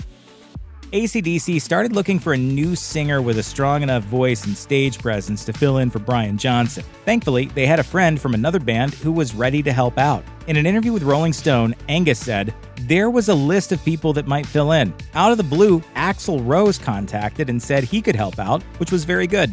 With Rose filling in for Johnson, the band was able to finish out the rest of their 2016 Rock or Bust tour. While Axl Rose was chosen as the band's new lead, there was another popular musician who almost ended up as ACDC's new singer. In an interview with Classic Rock magazine, Irish singer of Blackwater Conspiracy, Phil Connellian, said he'd auditioned for the band just before the role was offered to Rose. Connellian said in the interview, "Long story short, he tells me that Brian has had to step away from ACDC for medical reasons, and that guitarist Angus Young would like me to come over to the US for a bit of a jam. Would I be interested?" After all was said and done, the band went with Rose. Want to do right by the band and the fans.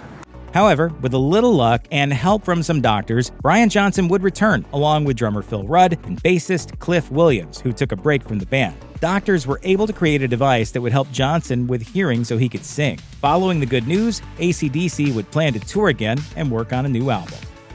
ACDC would go on to record Power Up between 2018 and 2019. The recording process was very close to all the members of ACDC, especially Angus, who told Rolling Stone, "This record is pretty much a dedication to Malcolm, my brother. It's a tribute for him like Back in Black was a tribute to Bon Scott. Power Up would be the first album the band would work on without Malcolm." During the recording process, however, the iconic guitarist's presence would be felt by all members. In an interview with Rolling Stone, Brian Johnson had this to say, "Malcolm was always there. As Angus would say, the band was his idea. Everything in it ran through him. He was always there, and your minds are just your thoughts. I still see him in my own way. I still think about him. Power Up was produced by Brendan O'Brien, who worked on ACDC's 2 previous albums. Due to COVID-19, the band had to stop their plans of touring in 2020, but whenever the pandemic clears up, they hope to return.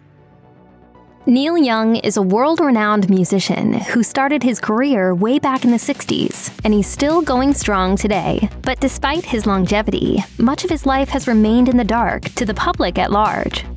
Neil Young's not the only famous individual in his family. He was born on November 12, 1945, in Toronto, Canada, to Edna and Scott Young, the latter of whom was one of the most distinguished sports journalists in Canadian history. He started his journalism career with the Winnipeg Free Press before moving on to the Canadian Press, where he worked from 1942 to 1943 as a war correspondent in London during World War II. He then went on to serve in the Royal Canadian Naval Volunteer Reserves for the rest of the war, after going on to spend 3 years as the assistant editor at Maclean's magazine. He spent the next 3 decades as a popular sports journalist, columnist, and commentator for the Toronto Globe and Mail, the Toronto Telegram, and the CBC. Scott Young was also a successful author and historian, as he published a number of nonfiction books, short stories, and novels, including Neil and Me, a 1984 biography about his son. He also gave Neil his first musical instrument, a ukulele. In 1988, Scott Young was inducted into the Hockey Hall of Fame as a journalist. He died in June 2005 at the age of 87.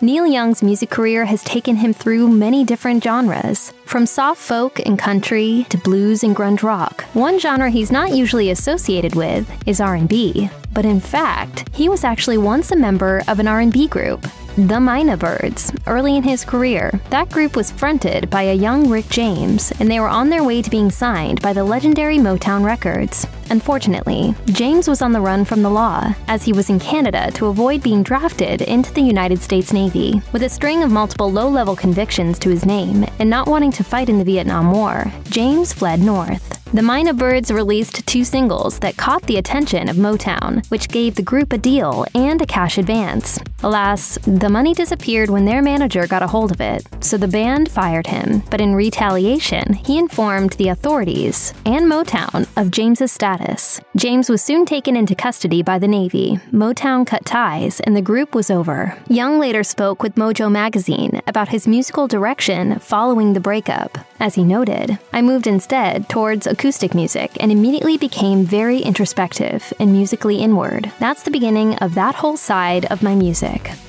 The 1969 Woodstock Music Festival has a reputation as the apex of the counterculture movement of the era. Among the lineup was one of Neil Young's bands, Crosby, Stills, Nash & Young. CSNY was still in their infancy when they played Woodstock. Each member had been successful in previous bands, but Woodstock was just the second time they played together as a group for any audience. Nevertheless, their set went off without a hitch during the early morning hours of Monday, August 18th. But despite that success, Young doesn't make any kind of appearance during the performance. Even his name is redacted when the band is introduced. He told Howard Stern that he was annoyed that the cameramen were up in his face while he was performing, rather than shooting from a distance. They didn't have to be right there. That was stupid. They didn't have to be on the stage. They're cameras. Hello?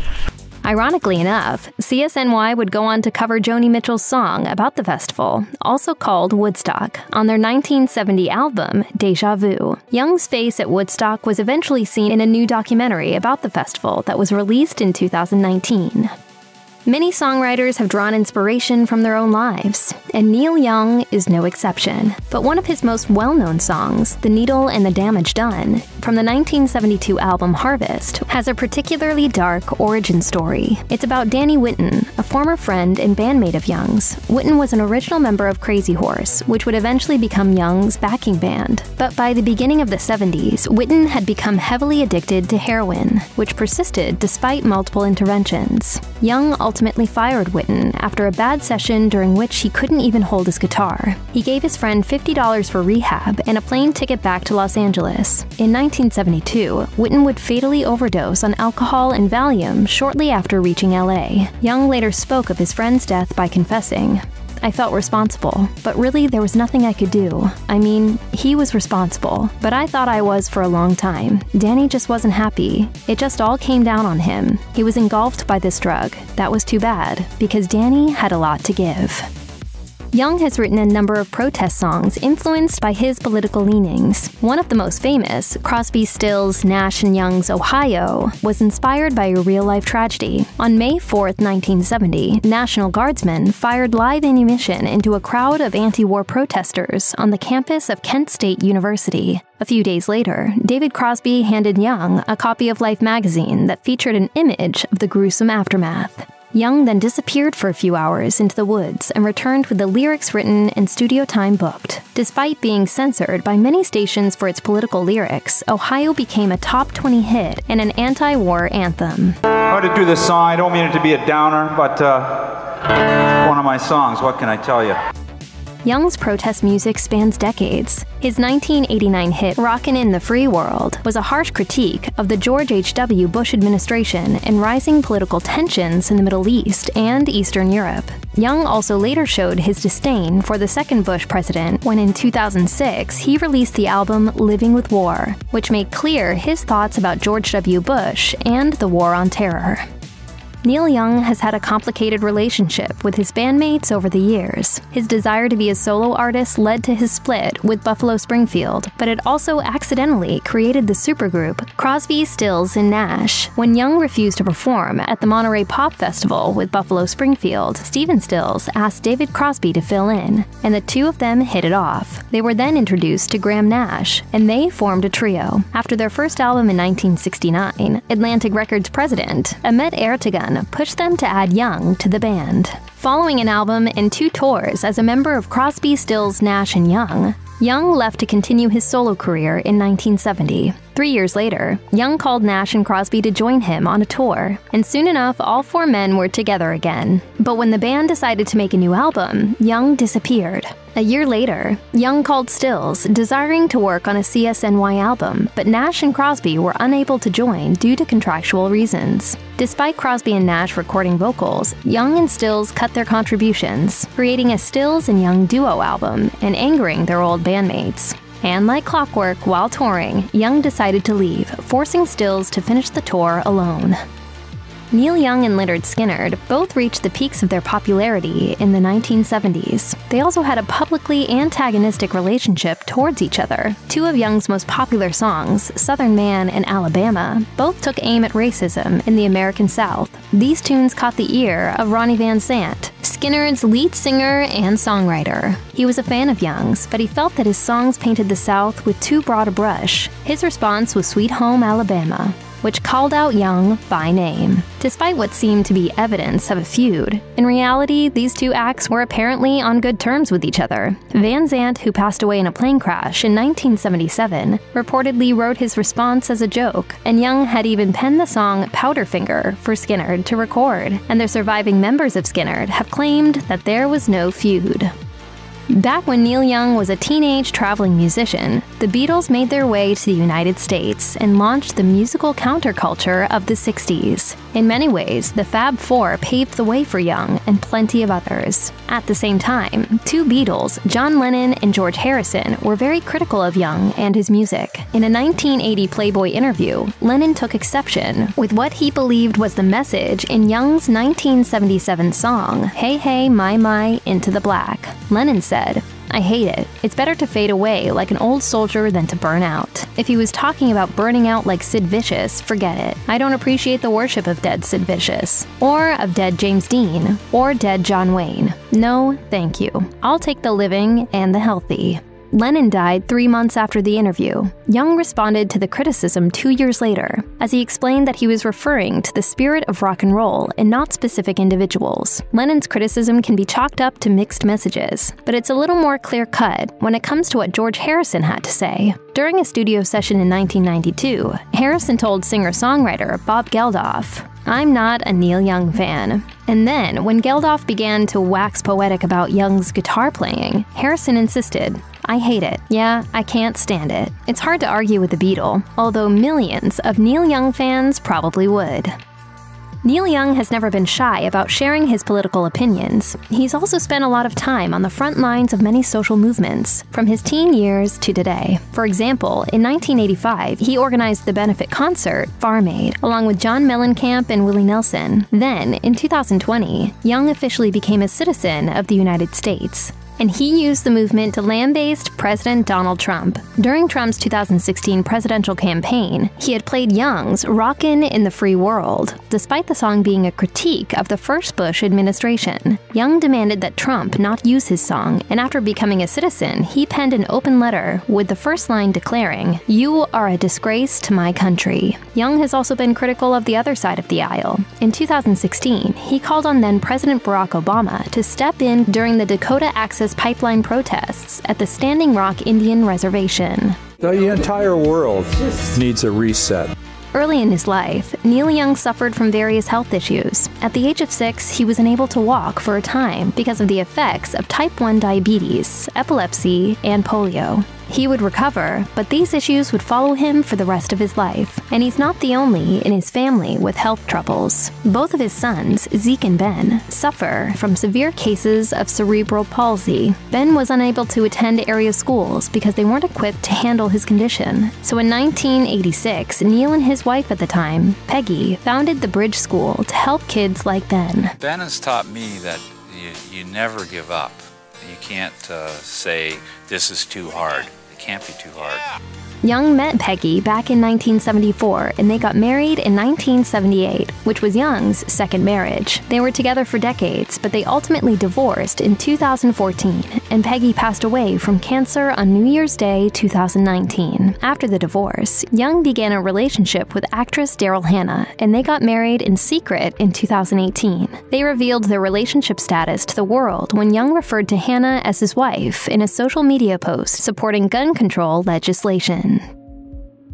In the late 60s and early 70s, Creedence Clearwater Revival was one of the most popular bands in America. The band released a slew of classic hits in those few short years before breaking up in 1972. This is the Untold Truth of CCR. Creedence Clearwater Revival was the perfect vehicle for the singing, songwriting, and guitar playing of John Fogerty. But the band could trace its origins to groups formed by a different member of the family, John's older brother, Tom Fogerty. In the 1950s, high schooler Tom Fogerty formed a band called Spiderweb and the Insects. The group signed a deal with Delphi Records but never actually recorded anything and broke up in 1959. Meanwhile, John Fogerty had formed his own group, the Blue Velvets, along with bassist Stu Cook and drummer Doug Clifford. While still fronting Spiderweb and the Insects, Tom Fogerty would occasionally play gigs with the Blue Velvets.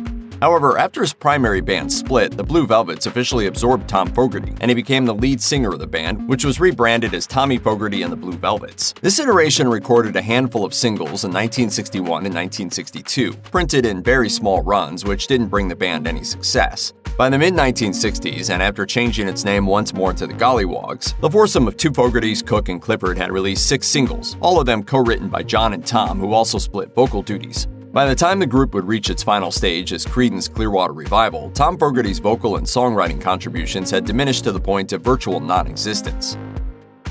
When John Fogerty and his swamp rocking cohorts came up in the 1960s, it was more fashionable for the mainstream bands to have short and direct names, monikers like The Who, The Rolling Stones, and The Kinks.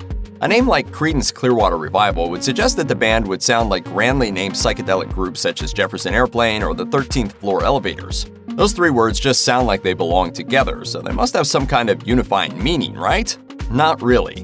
When the band signed to Fantasy Records, it was still called the Gollywogs, which label head Saul Zaentz loathed, calling it, quote, a stupid name. To generate a new name, Zaentz came up with a list of 10 ideas and then sent the band off to do the same, after which they'd find one they agreed on. Some early contenders were Deep Bottle Blue, Muddy Rabbit, and Creedence New Ball and the Ruby. The latter was suggested by guitarist Tom Fogerty based on the name of a friend. The rest of the Gollywogs went to work improving on Fogerty's idea, adding an extra E to get Creedence and then adding Clearwater, taken from an ad for Olympia beer purporting that the product contains cool, clear water. It's the water of Tumwater that gives Olympia its perfect blend of flavor and refreshment. Then frontman John Fogerty added Revival because he felt like the band was getting a new lease on life with its record deal.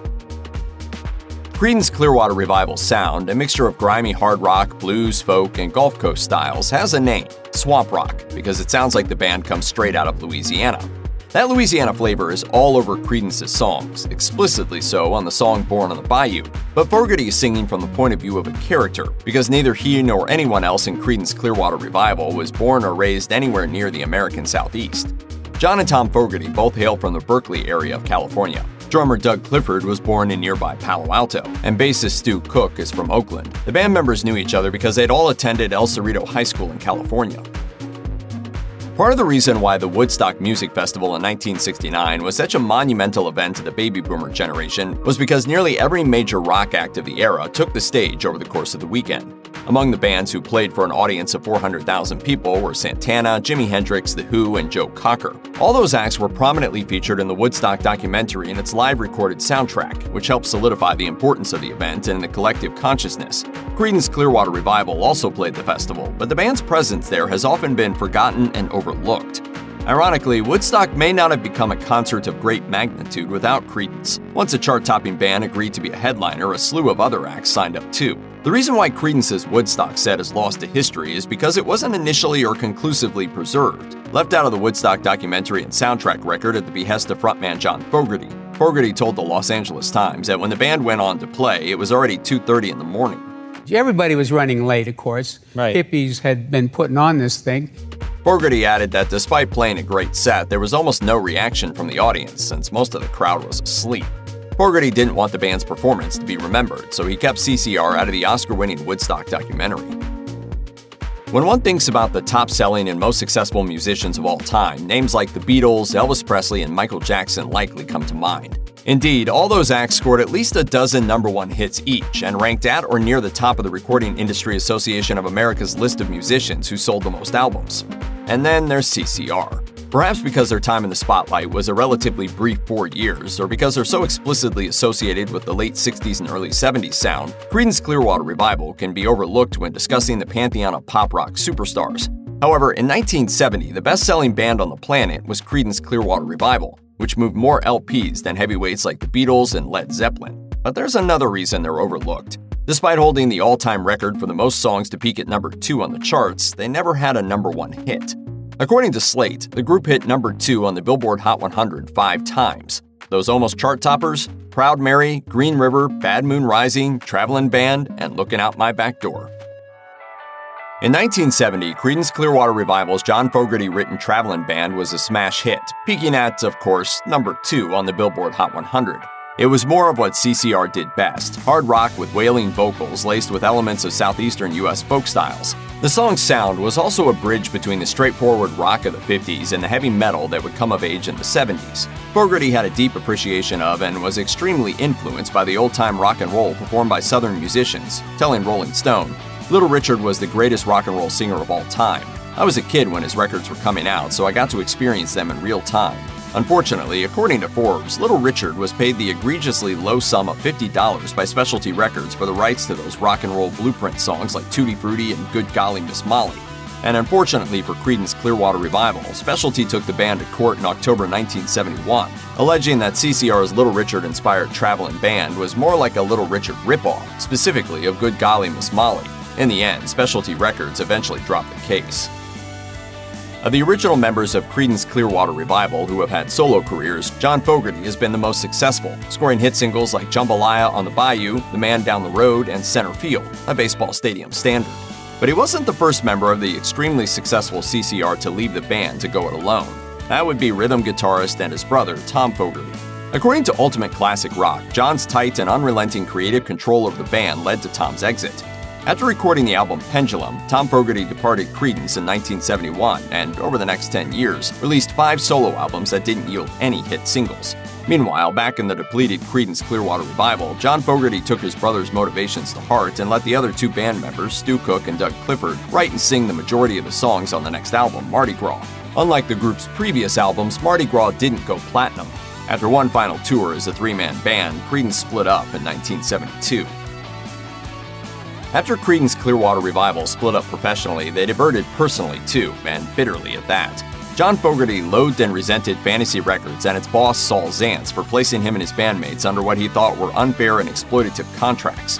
Fogerty's negative feelings spilled over to the rest of the CCR, whom he felt him and the band betrayed because they'd sold their right to vote on band decisions to Zaentz. He told Opie Radio, And that was obviously why Saul felt he could now do anything he wanted with Creedence music.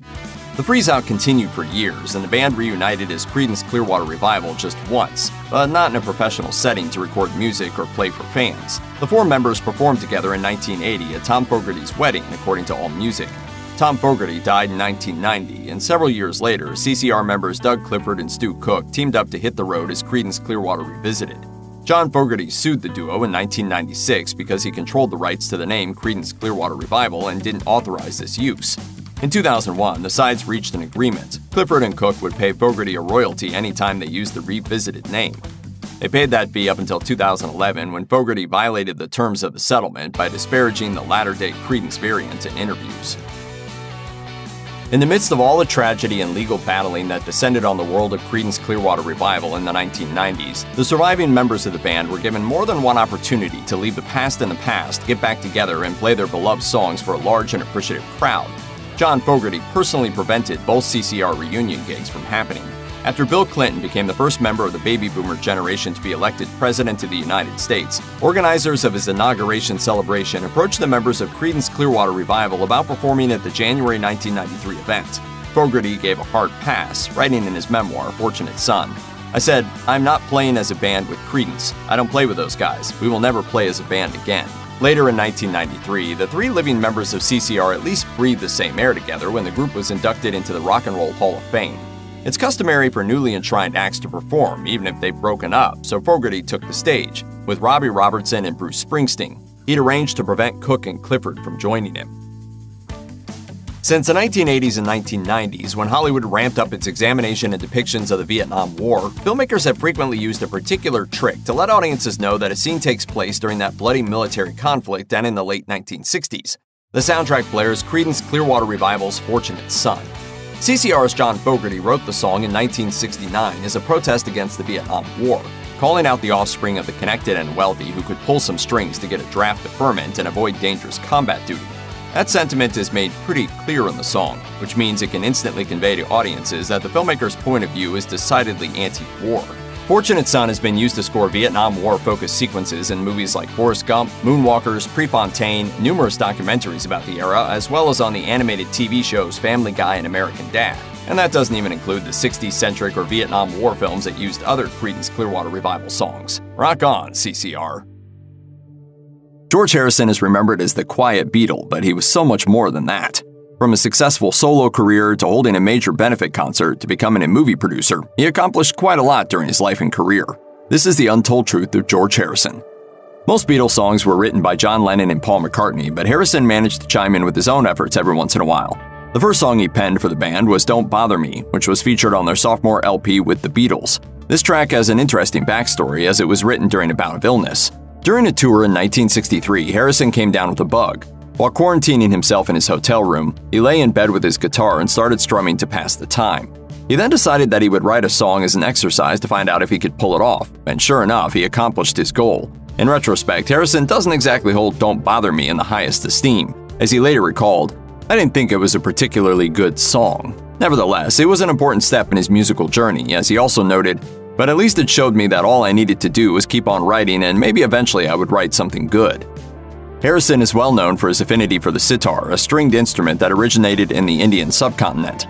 He first picked it up after seeing one on the set of the Beatles' 1965 film Help. He famously played it in the Beatles' 1965 song Norwegian Wood, This Bird Has Flown, off their album Rubber Soul.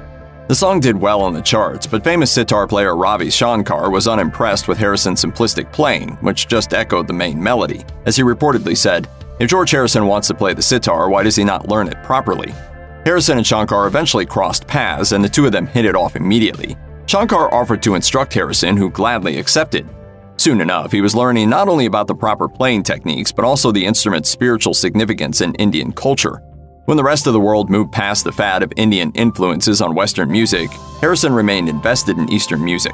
He even helped to finance and distribute Raga, a 1971 documentary about Shankar's life. The thing that really blew me away was because I thought, well, he's just such an amazing player. George Harrison's interest in the sitar developed during a time of great strife in South Asia. After a long period of British colonialism, the Indian subcontinent was divided into the two independent nations of India and Pakistan in 1947.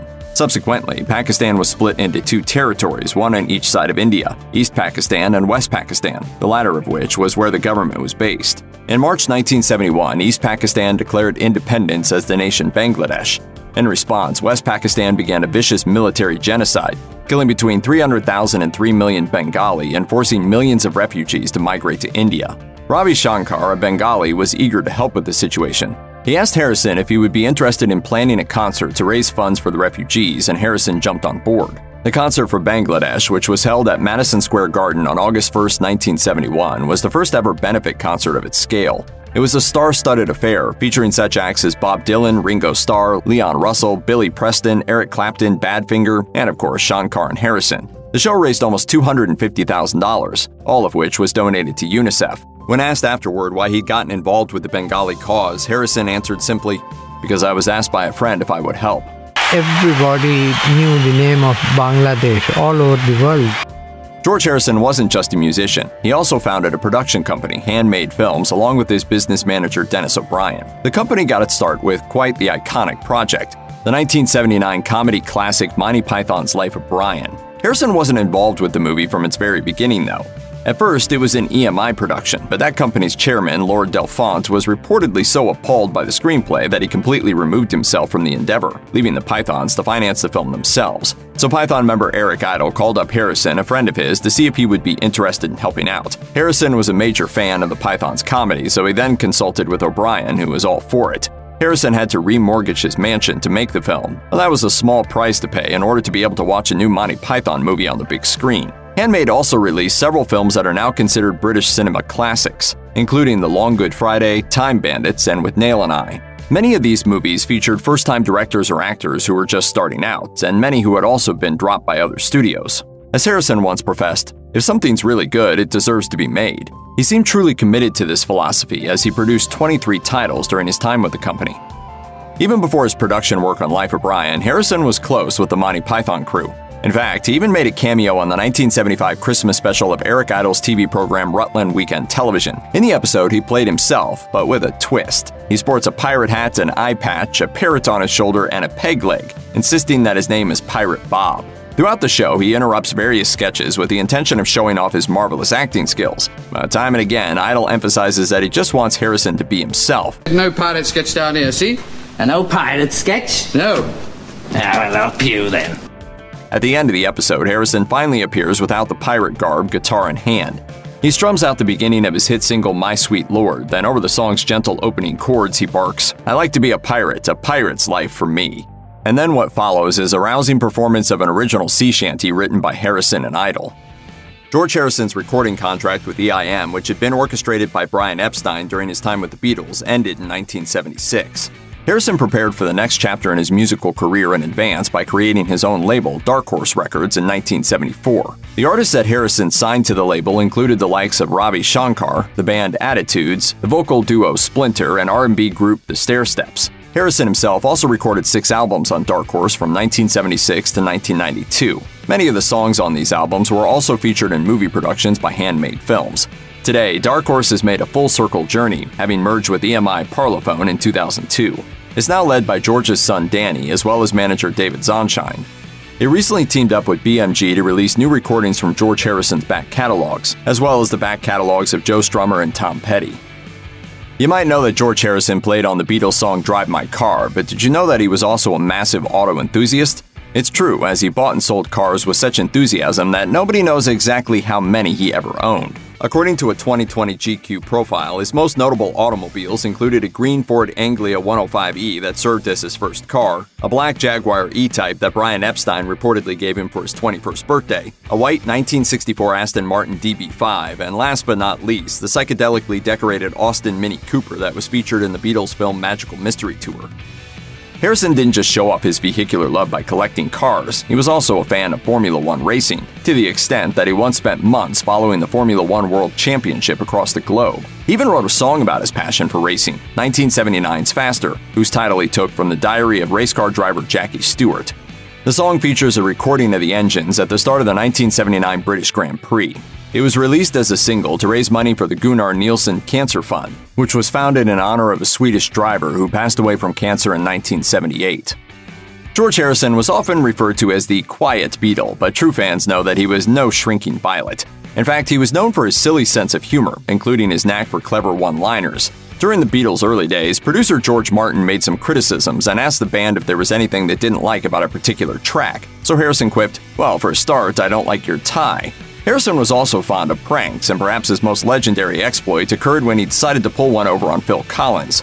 When the former Genesis frontman was 19, he was invited to play conga drums for Harrison's 1970 album All Things Must Pass.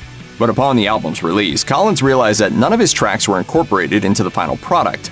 20 years later, Collins ran into Harrison and asked him why he hadn't been featured. Harrison cast the blame onto his producer Phil Spector, but offered to send Collins the master tapes of the session. When Collins received them, he was shocked to hear terrible drum playing, along with Harrison's voice saying, "Get rid of the lad on the congas, he's crap." Collins called Harrison to say that he hadn't realized he'd played so poorly at the time. He also noted that the tape revealed that Harrison, not Spector, had rejected his drumming. Harrison apologized and the two moved on, swiftly changing the topic. But Harrison eventually burst out laughing and admitted that he fooled Collins. In actuality, the tapes were fake, as Harrison had hired a band to re-record the song with the deliberate inclusion of some truly terrible conga playing. The moment ended in good spirits, with Harrison assuring Collins that the real sessions had sounded great. George Harrison and his family had quite the scare when an intruder named Michael Abram broke into their mansion in Oxfordshire. At around 3:20 a.m., Harrison's wife Olivia was awakened by the sound of glass shattering. Upon realizing that someone had entered the premises, she phoned the police while George went downstairs to investigate. He discovered that a kitchen window had been broken, as had his statue of St. George and the Dragon. He then came face to face with Abram, who was carrying both a knife and a sword taken from the statue. Harrison chanted Hare Krishna as a distraction tactic, but that didn't stop Abram from charging at him and stabbing him in the chest. Abram apparently believed that Harrison had possessed him and that he was on a mission from God to kill the musician. Despite the significant wounds, Harrison managed to survive. I've got a son who needs a father, so I have to stick around for him. George Harrison loved his family, music, Eastern spirituality, and fast cars. Unfortunately, he was also fond of smoking cigarettes, which may have cut his life short. In 1998, he developed throat cancer, which initially went into remission after he underwent treatment. But then in 2001, the cancer recurred. Harrison then went in for lung surgery, but doctors soon discovered that the cancer had spread to his brain. On November 29th of that year, he passed away at the age of 58 in the home of a friend with his wife Olivia and his son Danny by his side. His family released a statement that read, "We are deeply touched by the outpouring of love and compassion from around the world. The profound beauty of George's passing, of his awakening from this dream, was no surprise to those of us who knew how he longed to be with God." There's no denying that Sir Elton John is one of the most recognizable musicians alive, and he's come a long way from Reginald Kenneth Dwight to Rocket Man. Here's the story of this legendary rock star. Elton John is not a person to shy away from conflict, and even his closest family members aren't safe from the drama. According to People magazine, he even had a nasty 8-year feud with his own mother, Sheila Fairbrother. Their relationship took a nasty bump in June 2008 when John fired 2 longtime employees with close ties to his mother. Fairbrother wasn't too amused when her son proceeded to demand that she also cut all ties with the men. She refused and tempers flared. He accused her of favoring his former workers over her own son, and she shot back by insulting his husband. That was the last time they spoke for years, apart from occasional barbs traded in the media. Fortunately, their attitudes mellowed over time. In 2015, John started mending fences by sending his mother a massive bouquet of flowers for her 90th birthday. Social media posts and kind public remarks suggest the two managed to fully reconcile by the time of her passing in 2017. If scores of hit songs and millions of album sales aren't enough proof that Sir Elton John was something of a musical prodigy, there's also the fact that the Royal Academy of Music in London once offered him a scholarship. The school took notice of the young John, who had taught himself to play the piano when he was just 4 years old, offering him a scholarship to attend their youth program when he was 11. However, fate beckoned, and John ultimately found that rock and roll was closer to his artistic sensibilities. At 17, he decided that formal education was no longer his jam, so he dropped out in order to make his name in pop music. While this was certainly an excellent career move, John didn't really intend to rebel against his school, at least not in the long run. He's very much a believer in higher musical education, to the point that he endows scholarship funds at the Juilliard School of Music in his own alma mater. In 1971, John managed to release no fewer than 3 different albums. There was the live album called 171170, a soundtrack to a little-known movie called Friends, and finally Madman Across the Water, which includes the beloved Tiny Dancer. His album from 1970, Tumbleweed Connection, also charted during 1971. After a year like that, most artists would have had the decency to at least pretend they were slightly out of gas, if only to prevent every other musician from developing an inferiority complex. However, Elton John is not most artists, so he immediately followed his insane year with 1972's Honky Chateau, which included a little song called Rocket Man.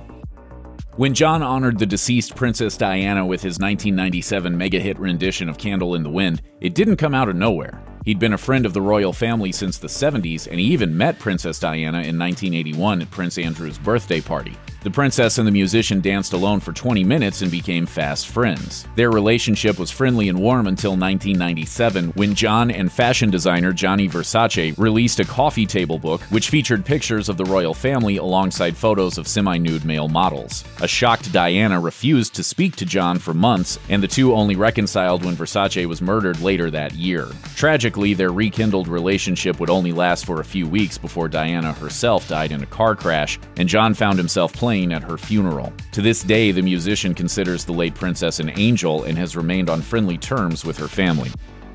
Despite the fact that his style is probably best suited for arenas and opulent Las Vegas casino shows, John has been known to take the occasional smaller gig. He played a particularly strange one in 2010 when he performed at the wedding of Rush Limbaugh, the controversial right-wing radio host who's been accused of, among other things, homophobia and AIDS denialism. Since John is a gay man himself and a leading AIDS activist, it may seem weird that he agreed to play at the wedding reception of a shock jock who's been known to downplay the disease. However, there's a pretty good chance that the singer knew perfectly well what he was doing and that he had the last laugh. After all, he reportedly charged Limbaugh $1 million for the performance and sent every last cent of the profits to the Elton John AIDS Foundation. It's impossible to talk about Elton John's career without mentioning Bernie Taupin. They've been songwriting partners since 1967 when the two men both answered a job advertisement that Liberty Records had placed to find singer-songwriter talent. John was a prodigious pianist and could write a mean tune, but he struggled with lyrics. Since Taupin happened to be a prolific lyricist, Liberty decided to pair the two. As a result, they wrote about 20 songs before they even met for the first time.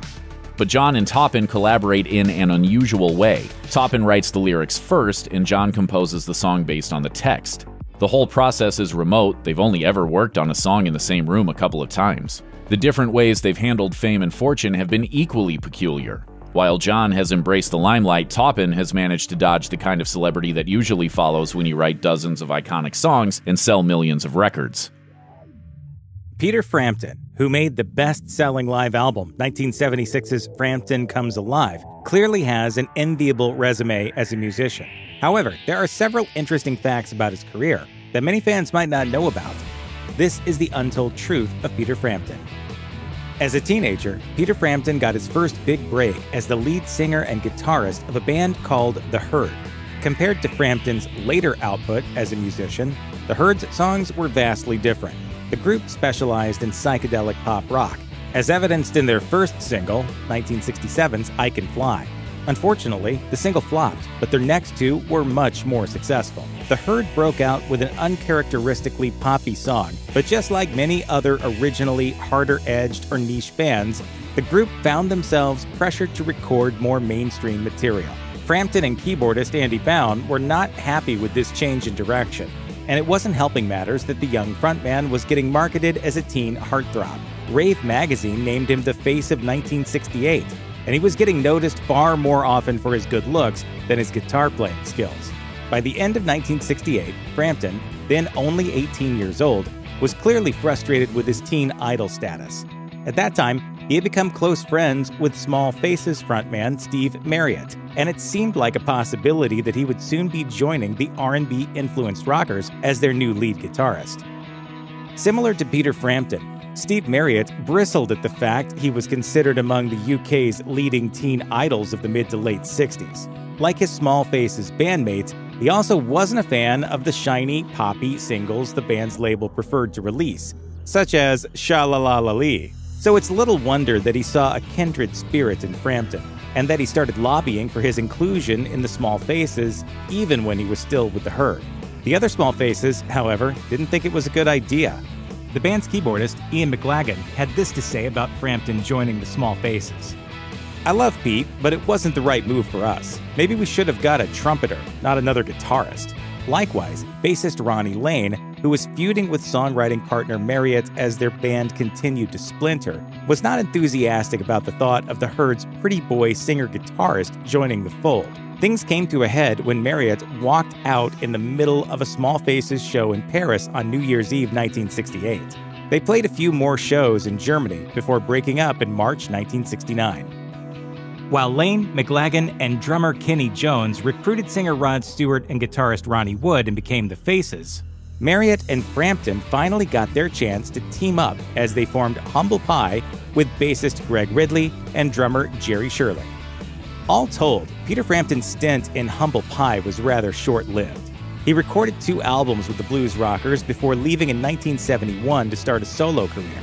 By 1976, he was on top of his game as one of the world's biggest rock stars, thanks to his live double album, Frampton Comes Alive.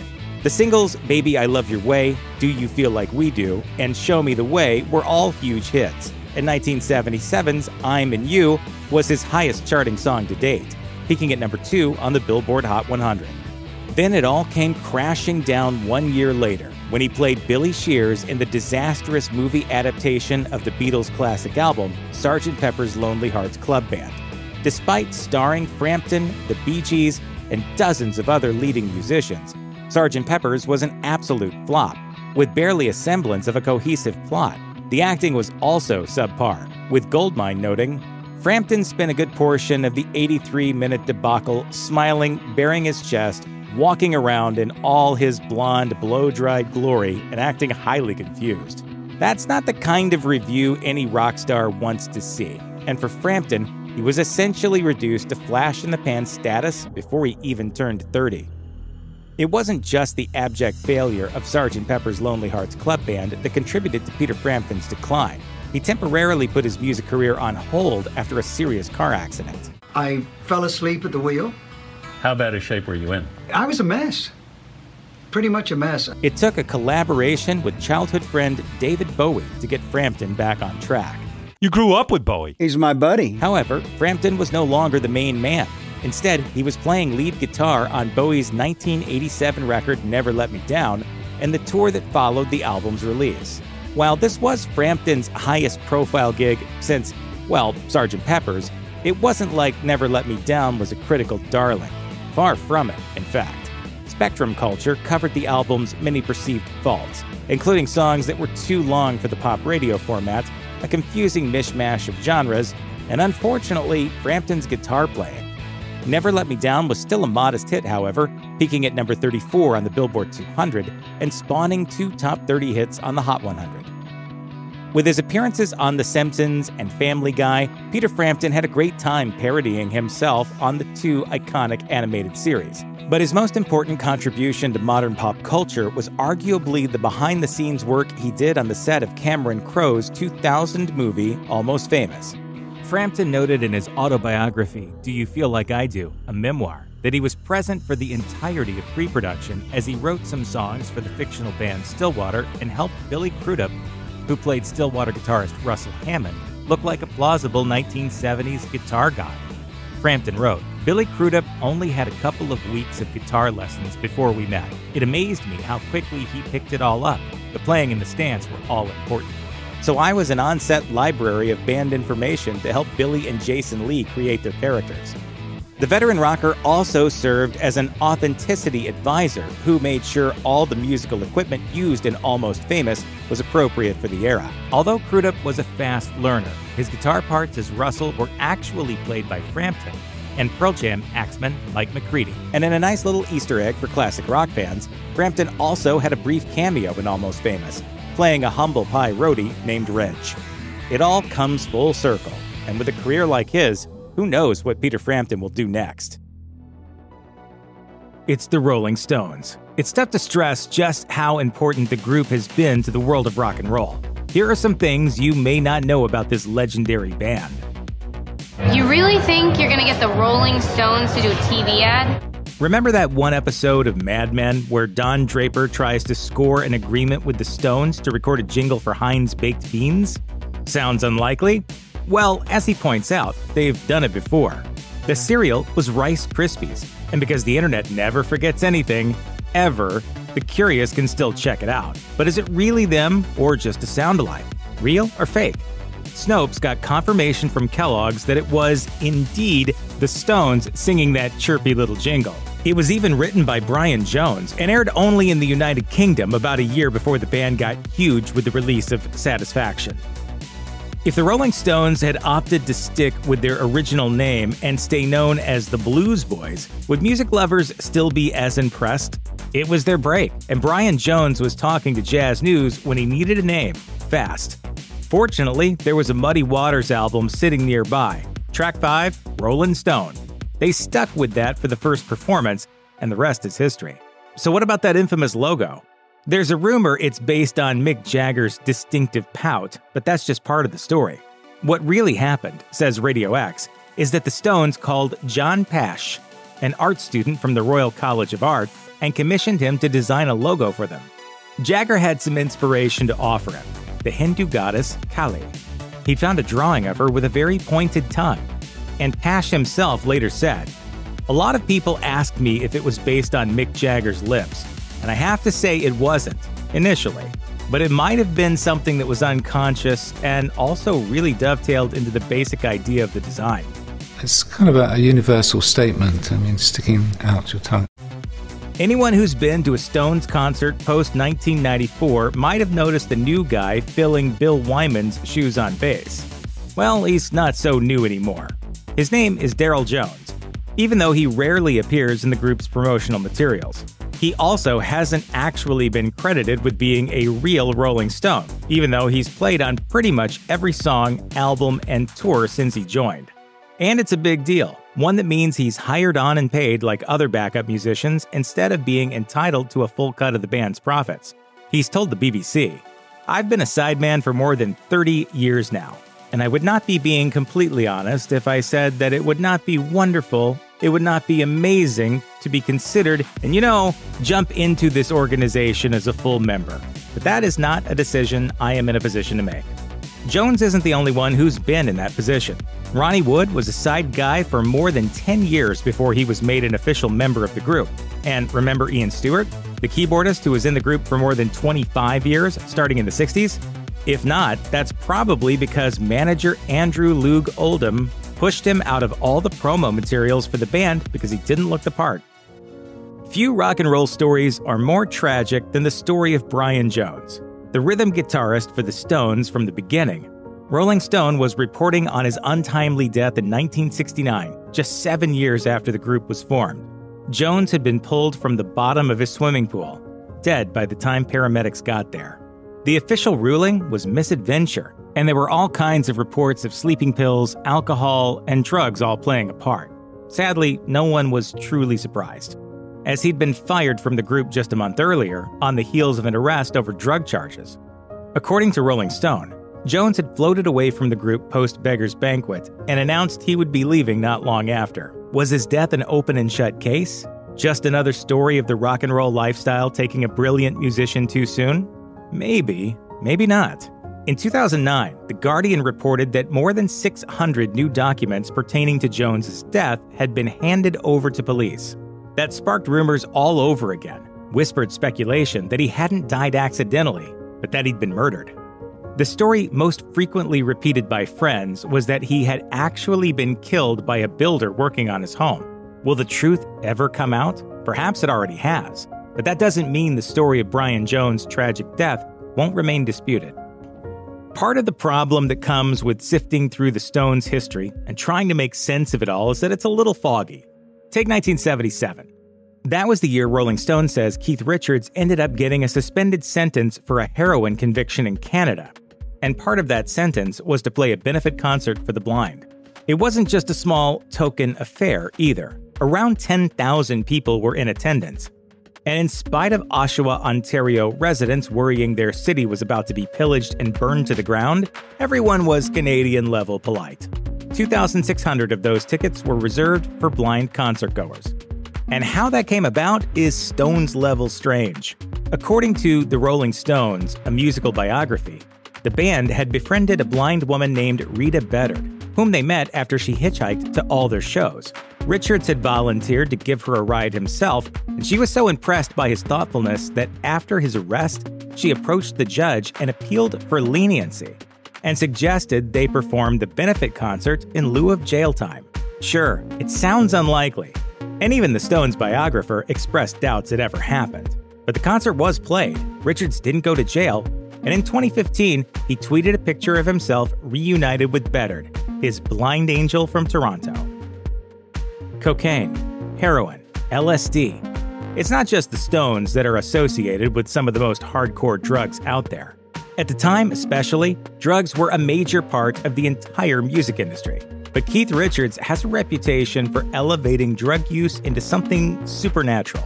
According to Richards, entire tours, particularly one in 1975, were entirely fueled by a type of pharmaceutical-grade cocaine called Merck cocaine.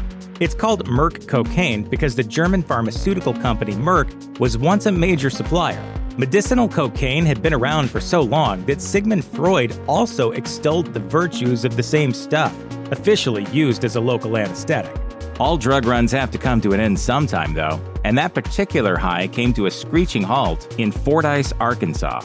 The Rolling Stones were busted with a car full of the stuff and somehow talked their way out of drug charges.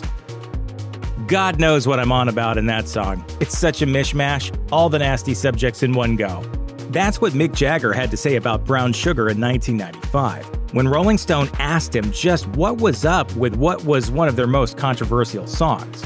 According to Jagger, he wrote Brown Sugar while he was in Australia, working on the movie Ned Kelly and attempting to rehabilitate himself after a hand injury. He was surprised it was as successful as it was, and added, "I would never write that song now. I would probably censor myself. I'd think, oh God, I can't. I've got to stop. I can't just write raw like that." There are plenty of fascinating tidbits in the song's history. It was written about a strange combination of sex, slavery, and interracial relationships, which makes it even stranger that it was recorded in Alabama, a state that had laws on the books making interracial marriage illegal until 2000. The first time it was played in public was just as controversial. It debuted at their ill-fated free concert at Altamont. It's not just the listeners who think the lyrics aged poorly, with many modern listeners finding them to be a little bit too edgy and racist and misogynistic. And the band seems to agree with this. Jagger regularly changes the words to the song when it's performed in concert, and both he and Keith Richards have had a tendency to distance themselves from the content of their own song. Gimme Shelter is an incredible Rolling Stones song, in no small part because of the addition of a powerful female vocalist. That's soul singer Mary Clayton, who had already worked with names like Elvis Presley and Ray Charles long before the Stones gave her a call. It was a phone call that was responsible for one of the most chilling performances given on a Stones album. According to Clayton, it was nearly midnight when the phone rang on the night she recorded her vocals for the song. Her husband initially said no to her involvement because at the time she was very late in pregnancy, but Clayton eventually went. "I'm going to wear this out real good so I can get back to my warm spot." She had to sit down to sing, did only 3 takes, and was done. History had been made, and soon, tragedy would strike. Not long after she left the studio, she suffered a miscarriage, possibly brought on by the stress and intensity of her late-night performance. She would later say that for years, she was completely unable to listen to the song because of the memories. And the Stones have never forgotten. In 2015, Clayton was awarded the Clark and Gwen Terry Award for Courage through the Jazz Foundation of America, and Keith Richards was on hand to perform Gimme Shelter live. Clayton herself, the New York Times said, was accepting the award via a taped segment from her LA home. She was only slowly returning to the public eye after being in a tragic car accident and losing both her legs. On August 24, 2021, the Rolling Stones shared some heartbreaking news in the form of a statement that read, in part, "It is with immense sadness that we announce the death of our beloved Charlie Watts. He passed away peacefully in a London hospital earlier today, surrounded by his family." Details, amid a request for privacy, were sparse. But Variety noted that his passing came not long after he pulled out of a rescheduled post-COVID concert tour. He was replaced by Steve Jordan, and Watts explained, "For once, my timing has been a little off. I am working hard to get fully fit, but I have today accepted on the advice of the experts that this will take a while. Watts had undergone an unspecified medical procedure, and while doctors had said it was completely successful, a subsequent recovery period was necessary. He last performed with the group at an August 2019 concert in Miami and during a pandemic live stream in 2020. He is survived by his wife, Shirley, who he married in 1964, and their daughter, Serafina. He was 80 years old and had been a member of the Stones for 58 of those years. Keith Richards once summed up what it was like to work with him, saying, "Charlie Watts is one of the best hidden assets I've had. I can throw him ideas and I never have to worry about the beat. It's a blessing." Bruce Springsteen has been making his mark on the world's musical landscape since the early 70s, and he shows no signs of slowing down. From international triumphs to personal struggles, these are some of the key moments that not only made Bruce Springsteen the artist, but also Bruce Springsteen the man. Bruce Springsteen's 1973 album, Greetings from Asbury Park, New Jersey, was his first release, and in a way, it's also his most important. After all, it was the album that introduced the world to the music of the young New Jersey musician. And as Rolling Stone tells us, for Springsteen, the album represented a make-or-break opportunity where he needed to push his craft to the next level. While he'd been making waves in the local music scene for years, Springsteen now decided to really focus on songwriting and draw lyrical inspiration from his personal experiences and surroundings. Throughout the years, he often reflected on this decision. I wanted to tell my story, my parents' story, my town's story, and ultimately I wanted to tell you your story. Springsteen's distinct songwriting voice can be heard throughout his acclaimed debut. However, before the album was released, Columbia Records wanted to promote him as being a singer-songwriter from New York City instead of New Jersey. He pushed back hard on this marketing tactic by insisting that the album be called Greetings from Asbury Park, New Jersey. Springsteen described the dispute to Melody Maker in 1975. "I said, wait, you guys are nuts or something. I'm from Asbury Park, New Jersey. Could you dig it? New Jersey. I said, I want this on the album cover. They fought and fought, but we finally got it put on." During the making of 1975's Born to Run, Springsteen was haunted by a feeling that it was his last chance to make anything of himself. As Rolling Stone reports, he wasn't just being paranoid. His record company had undergone a major personnel shuffle, and the people left afloat weren't particularly supportive of him at the time, so he was quite possibly justified in thinking that he faced a do-or-die situation. With no real backup plan if he failed, Springsteen reacted by driving himself and the E Street Band into the ground during the arduous process of recording the album. The painful sessions took so long that the album's namesake single had been out for 6 months by the time they were done with the rest of the songs. Springsteen was so exhausted that he started hating the record and actually threw a copy of it in a pool after hearing the mastered version for the first time. Fortunately, Springsteen would soon realize that all of the hard work was actually worth it. Born to Run became one of the most praised and enduring rock albums ever released. Bruce Springsteen is the kind of guy who makes artists half his age go pale when they see his touring schedule and concert lengths. Some of his shows in the 2010s have been known to last up to 4 hours. However, Springsteen has always put 100% into his performances from day one. As Ultimate Classic Rock tells us, the boss made his name as a touring workhorse and masterful performer during a stage of his career when he wasn't well known nationally. This wasn't only to give concert goers a great show, it was also to help grow his audience. Like, if you want it, you better go take it. You better go work for it, you know? And that's what I'm interested in. After the success of Born to Run, Springsteen experienced a major career crisis. He'd spent close to 3 years lingering in limbo thanks to bitter legal struggles with his manager and was restricted from playing live. By the time he was free to get back on stage, Springsteen felt he had to sell himself to the public all over again, which he did by taking his band on the road and playing over 110 concerts, with each show averaging just shy of 3 hours apiece. And he wore his heart on his sleeve for every single one of those seconds. The raw emotions Springsteen displayed, along with the sheer quality of his tunes, won the public over, and by the time the tour finished, the boss had cemented his status as one of the most electrifying performers in rock. Plus, I want to give people something that they're hopefully never going to forget. You know, I want to do something that feels epic to them. Bruce Springsteen's 1980 double album, The River, was a critical and commercial success, thanks to its well-rounded collection of songs that balanced profound stories, heartfelt ballads and upbeat rockers. The album even included a radio-friendly hit titled Hungry Heart, a tune Bruce Springsteen originally wrote for the Ramones. Following up an act like The River was never going to be easy, and Ultimate Classic Rock tells us the boss originally intended to stick to his winning formula with another stirring rock album. However, he soon ran into a problem. His new songs, while powerful, were dark and moody, and the rousing rock of the E Street Band was a bad fit for them. Springsteen had recorded his new songs on a portable 4-track cassette recorder in his bedroom. The acoustic demos captured on that tape had a raw emotion that he found much more impactful than the finished versions he and the E Street Band were tinkering with. As a result, Springsteen decided to take a creative chance and release his lo-fi solo takes as his next album. The end result was 1982's Nebraska, an introspective, no-hype work that The Guardian ranks as one of his top 5 albums. Springsteen evidently liked the stripped-down acoustic process so much, he took a similar route on 1995's The Ghost of Tom Joad, and again in 2005 for Devils and Dust. Bruce Springsteen has been with his wife Patti Scialfa for decades now, but his first marriage to model and actress Julianne Phillips was significantly shorter and more complicated.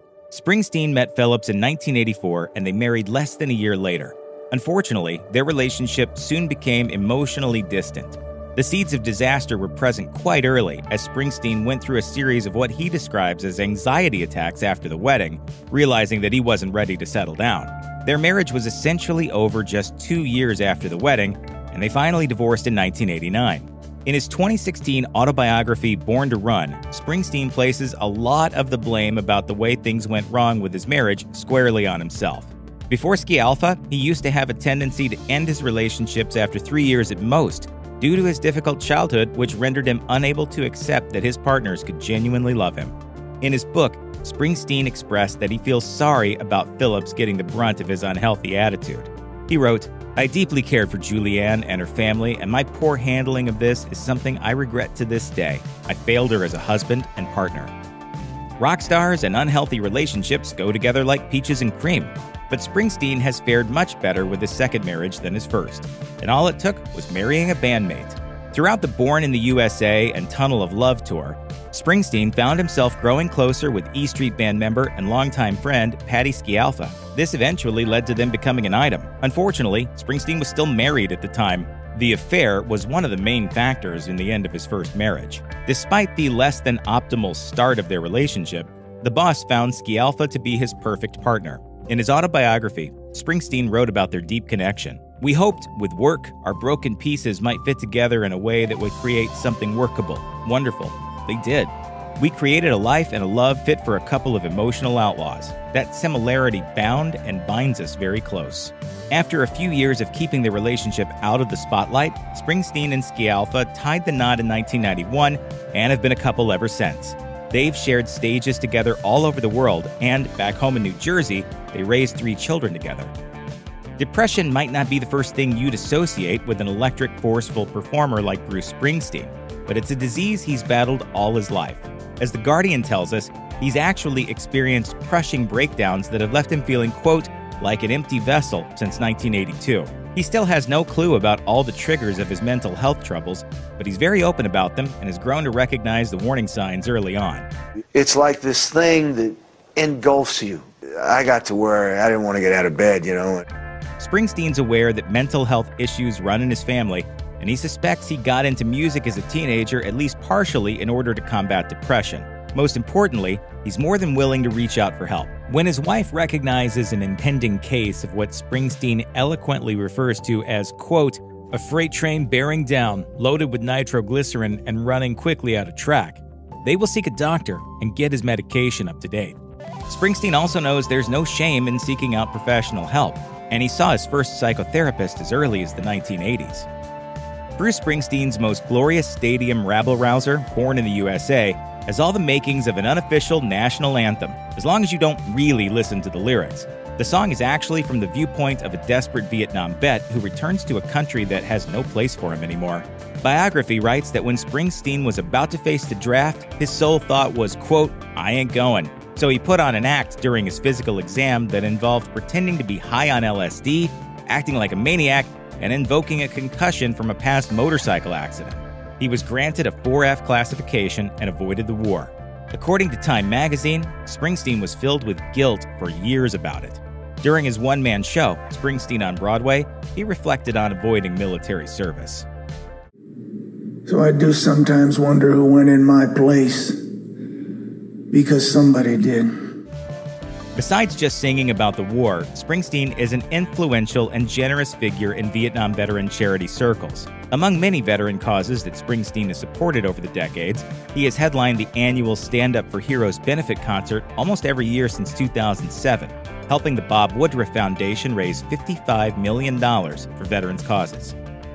With his 2019 album, Western Stars, Springsteen explored a new musical direction and celebrated some styles that might seem surprising to longtime fans, including late 60s pop and early 70s country. Also, instead of the relatively pared-down arrangements of his previous solo albums or the bombastic sound of the E Street Band, the album is heavily orchestrated. The sound of Western Stars is influenced by such classic artists as Harry Nilsson and Glenn Campbell. Lyrically, Springsteen has populated Western Stars with a series of characters who are down on their luck or a little past their prime. He told Sunrise, But if you fill those songs and those characters with enough authentic emotion, it resonates with your audience. Springsteen opted against touring in support of the album, but luckily for fans, he released a feature-length movie of the entire album being performed live. More than just a simple concert film, the movie was shot in a 100-year-old barn on Springsteen's property and featured an orchestra. Also, between songs, the film includes vignettes of Springsteen discussing his life and philosophies against a backdrop of home movies and shots of him exploring the American West. Variety praised the film, saying, "In Western Stars, Springsteen spins his confessions into a beautiful and haunting tone poem. It's a moving testament to how much Bruce Springsteen has still got it." While most fans only care about Springsteen's music, some folks can't help but wonder about this international celebrity's financial worth. According to Forbes, Springsteen's net worth in 2016 was a cool $460 million, which made him the 14th wealthiest celebrity in the U.S. His most impressive asset is perhaps a 200-acre horse farm in New Jersey that's valued at $10 million. However, Springsteen's current fortune isn't the most impressive thing about his financial history. That honor goes to the sheer touring revenue he's generated over his many decades of life on the road. Between the 1970s and 2016, his various tours have grossed an estimated $1.5 billion. Of course, Springsteen isn't the type of artist who measures success by wealth or awards. Through the years, though, he's also received every type of honor imaginable. In addition to being one of the world's best-selling artists, he's won Grammy Awards, Golden Globes, an Academy Award, and a Tony Award.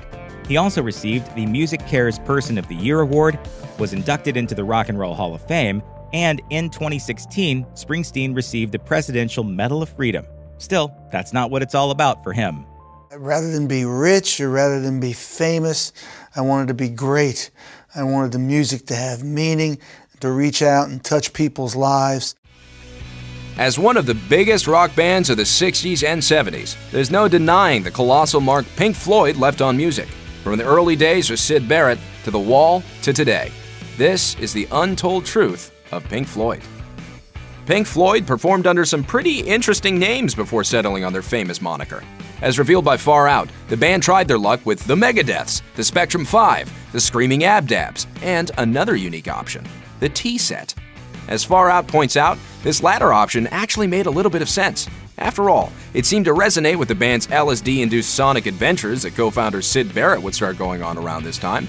Ultimately, however, the group decided to change the name yet again. And as Echoes, the complete history of Pink Floyd points out, this was probably due to another London-based band that was utilizing the same handle. So, why did they settle on the name Pink Floyd? Well, the reason isn't exactly exciting. As Echoes explains, the change was very spur of the moment due to a lack of better ideas, and it simply just stuck. It was Barrett who came up with the now famous moniker due to his record collection. Pink came from Pink Anderson, while Floyd was from Floyd Dipperboy Council, both Carolinas-based blues artists. As Roger Waters famously quipped, Anderson Council was their other option, which would have sounded like, quote, a local authority. Would Pink Floyd have existed without Syd Barrett? The co-founding guitarist was crucial, having served as a primary writer for the group's debut album, The Piper at the Gates of Dawn, in 1967. As Roger Waters gushed to Rolling Stone, What was so stunning about Sid's songs was, through the whimsy and the crazy juxtaposition of ideas and words, there was a very powerful grasp of humanity. They were quintessentially human songs. And yet, although Barrett's songs carried that grasp of humanity, he was slowly losing his grip on it too. His unique ability to write imaginative songs was partially due to his steady overconsumption of LSD, which ultimately led to a mental breakdown. According to Echoes, as Pink Floyd's success grew, Barrett began to feel the pressures of fame, causing him to withdraw from the non-stop work. After a year of bizarre and troubling behavior, Pink Floyd replaced Barrett with David Gilmour. By April 1968, Pink Floyd announced that Barrett was no longer a member of the band. Syd Barrett attempted a solo career, giving his final interview as a musician to Rolling Stone in 1971. Hauntingly, he told the outlet, quote, "I'm disappearing," with the magazine noting that his eyes were now in a permanent state of shock. Tragically, the guitarist faded into obscurity and moved back home to Cambridge, where he mostly kept to himself. Syd Barrett died from pancreatic cancer in 2006. Pink Floyd's 8th album, Dark Side of the Moon, is considered a rock classic. It was released in the US on March 1st, 1973, entering the top 200 chart later that month. A remarkable 14 years later, the album finally fell off the Billboard 200. Along with a later appearance on the chart again, coupled with an additional 759 weeks on the top pop catalog album chart, Dark Side of the Moon spent a stunning 1,500 weeks on the charts. Needless to say, it made the UK rockers a pretty penny. Interestingly enough, Dark Side of the Moon, as legendary as it is tied in with another British cult classic. According to Rolling Stone, while Pink Floyd was recording Dark Side of the Moon, they spent their free time watching the comedy ensemble series Monty Python's Flying Circus. When it was time for the actors to shoot their first full-length feature film, 1975's Monty Python and the Holy Grail, they struggled to pony up the dough. Well, actually, I am a Knight of the Round Table. You're a Knight of the Round Table? I am. In that case, I shall have to kill you. Cue Pink Floyd. The film's director, Terry Gilliam, revealed to The Guardian, "None of the movie studios would give us any money. This was at the time income tax was running as high as 90%, so we turned to rock stars for finance. Elton John, Pink Floyd, Led Zeppelin, they all had money, and we seemed a good tax write-off." Ultimately, Pink Floyd gave 10% of the film's initial budget of 200,000 British pounds, according to Rolling Stone. George Orwell's World War II-era novella, Animal Farm, was an instant success, with the first edition selling out in a mere month. The story revolves around a group of animals rebelling against the farmers that owned them, an allegory that warns against allowing totalitarians to have all complete political power. Man is our enemy! This classic tale also served as the inspiration for Pink Floyd's 1977 concept album, Animals. It wouldn't be the only time Pink Floyd took a bold social stance. After all, they would follow up with 1979's boisterous political commentary on The Wall. However, Animals served as a stepping stone for future concept album success. Coming in at only 5 songs, Roger Waters adapted Orwell's book into his lyrics and titles. As Far Out notes, the sheep are the mindless followers, the dogs are the wannabe imperialists, and the pigs are the rulers. There will be no more meetings, no more endless debates. From now on, a special committee of pigs will decide all aspects of the farm. As Phil Rose points out in Roger Waters and Pink Floyd The Concept albums, even the album cover of Animals holds significance to the point Waters is attempting to make. Since the pigs are the rulers, a large inflatable swine is seen suspended high above London's Battersea Power Station, which was once a symbol of power in industrial London. In 1977, Pink Floyd played at the Olympic Stadium in Montreal. According to the National Post, it was the largest stadium rock concert in Canada, coming in at a whopping 80,000 unruly fans. Wayne Larson of the Montreal Gazette was actually in that crowd, near the front. Recalling the very rowdy crowd, Larson explains that the mood of the concert was killed by fireworks, one of which went off close to Roger Waters' head. According to Larson, Waters screamed, "Stop lighting off fireworks!" Sure enough, the chaos didn't stop, and according to several accounts, roadies ended up grabbing one of the firecracker culprits. The roadies then dragged him up to the stage and held him while Waters spat in his face. This Montreal concert was the last that the band played before recording The Wall, and it served as a huge inspiration. As Waters told the National Post in 2016, "What I think happened was that I was angry. With all due respect to the population of Montreal, they were completely drunk." Adding that reflecting about the moment he realized he was in the wrong, he couldn't shake off the fact that the incident didn't make him, quote, "feel human." As such, Waters came up with The Wall, which he says involved building a huge wall between himself and the folks he was trying to communicate with. The year 1982 saw the release of Pink Floyd The Wall, a movie based on the band's record of the same name and one of the most celebrated albums of all time. Roger Ebert dubbed it, quote, the best of all serious fiction films devoted to rock, and the flick won 2 BAFTA awards the following year.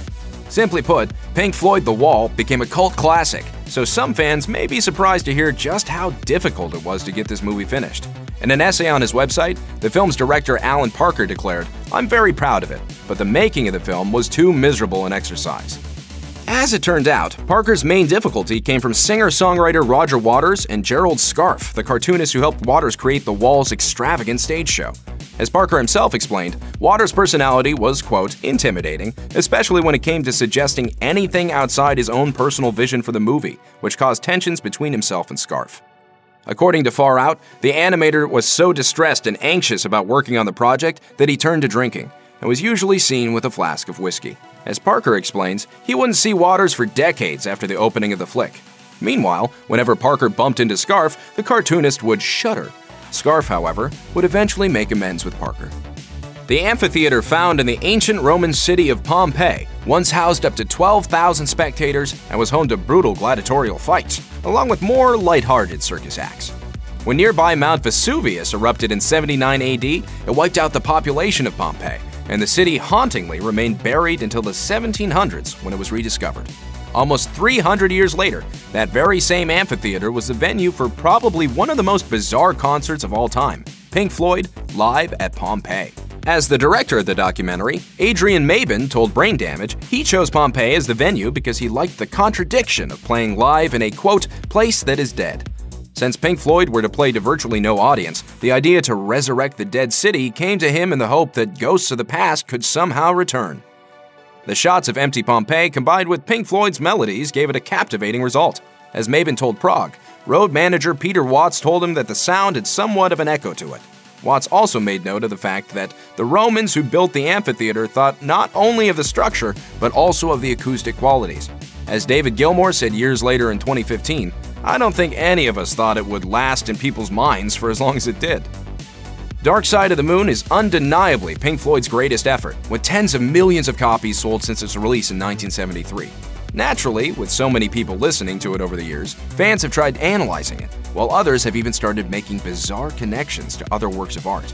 A viral 1995 article by the Fort Wayne Journal-Gazette claimed that the band's 8th album synced up perfectly with 1939's fantasy classic, The Wizard of Oz. Toto, I have a feeling we're not in Kansas anymore.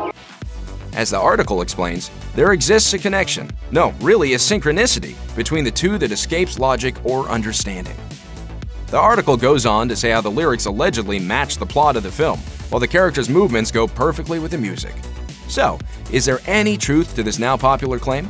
The answer is a disappointing no. As drummer Nick Mason bluntly told BBC One in 2010, he finds it unthinkable that Pink Floyd would create an album around The Wizard of Oz. Mason added, "Sadly, both the Tin Man and the Straw Man and all the rest of it had absolutely zero to do with that particular record." The remaining members of Pink Floyd have famously feuded for years. Things have gotten so bad, in fact, that The Independent dubbed it the greatest feud in rock. So, what exactly happened?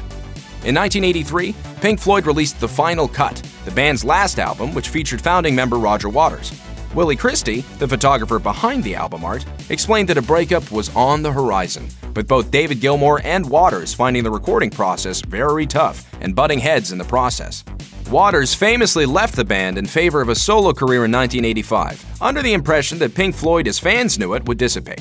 That wasn't the case, and in 1987, Pink Floyd, without Waters, released a momentary lapse of reason, but it didn't come without hardship. The bassist ultimately sued his former bandmates in 1985 to prevent the Pink Floyd name from ever being used again. According to the BBC, he declared that the band was, quote, a spent force creatively. The battle lasted 2 years and was finally settled out of court. However, tension stuck for years, with the remaining members eventually reuniting on stage decades later. Finally, in 2013, Waters admitted to BBC's Hard Talk that he was wrong, adding, "Of course I was. Who cares?" Check out one of our newest videos right here. Plus, even more grunge videos about your favorite stuff are coming soon. Subscribe to our YouTube channel and hit the bell so you don't miss a single one.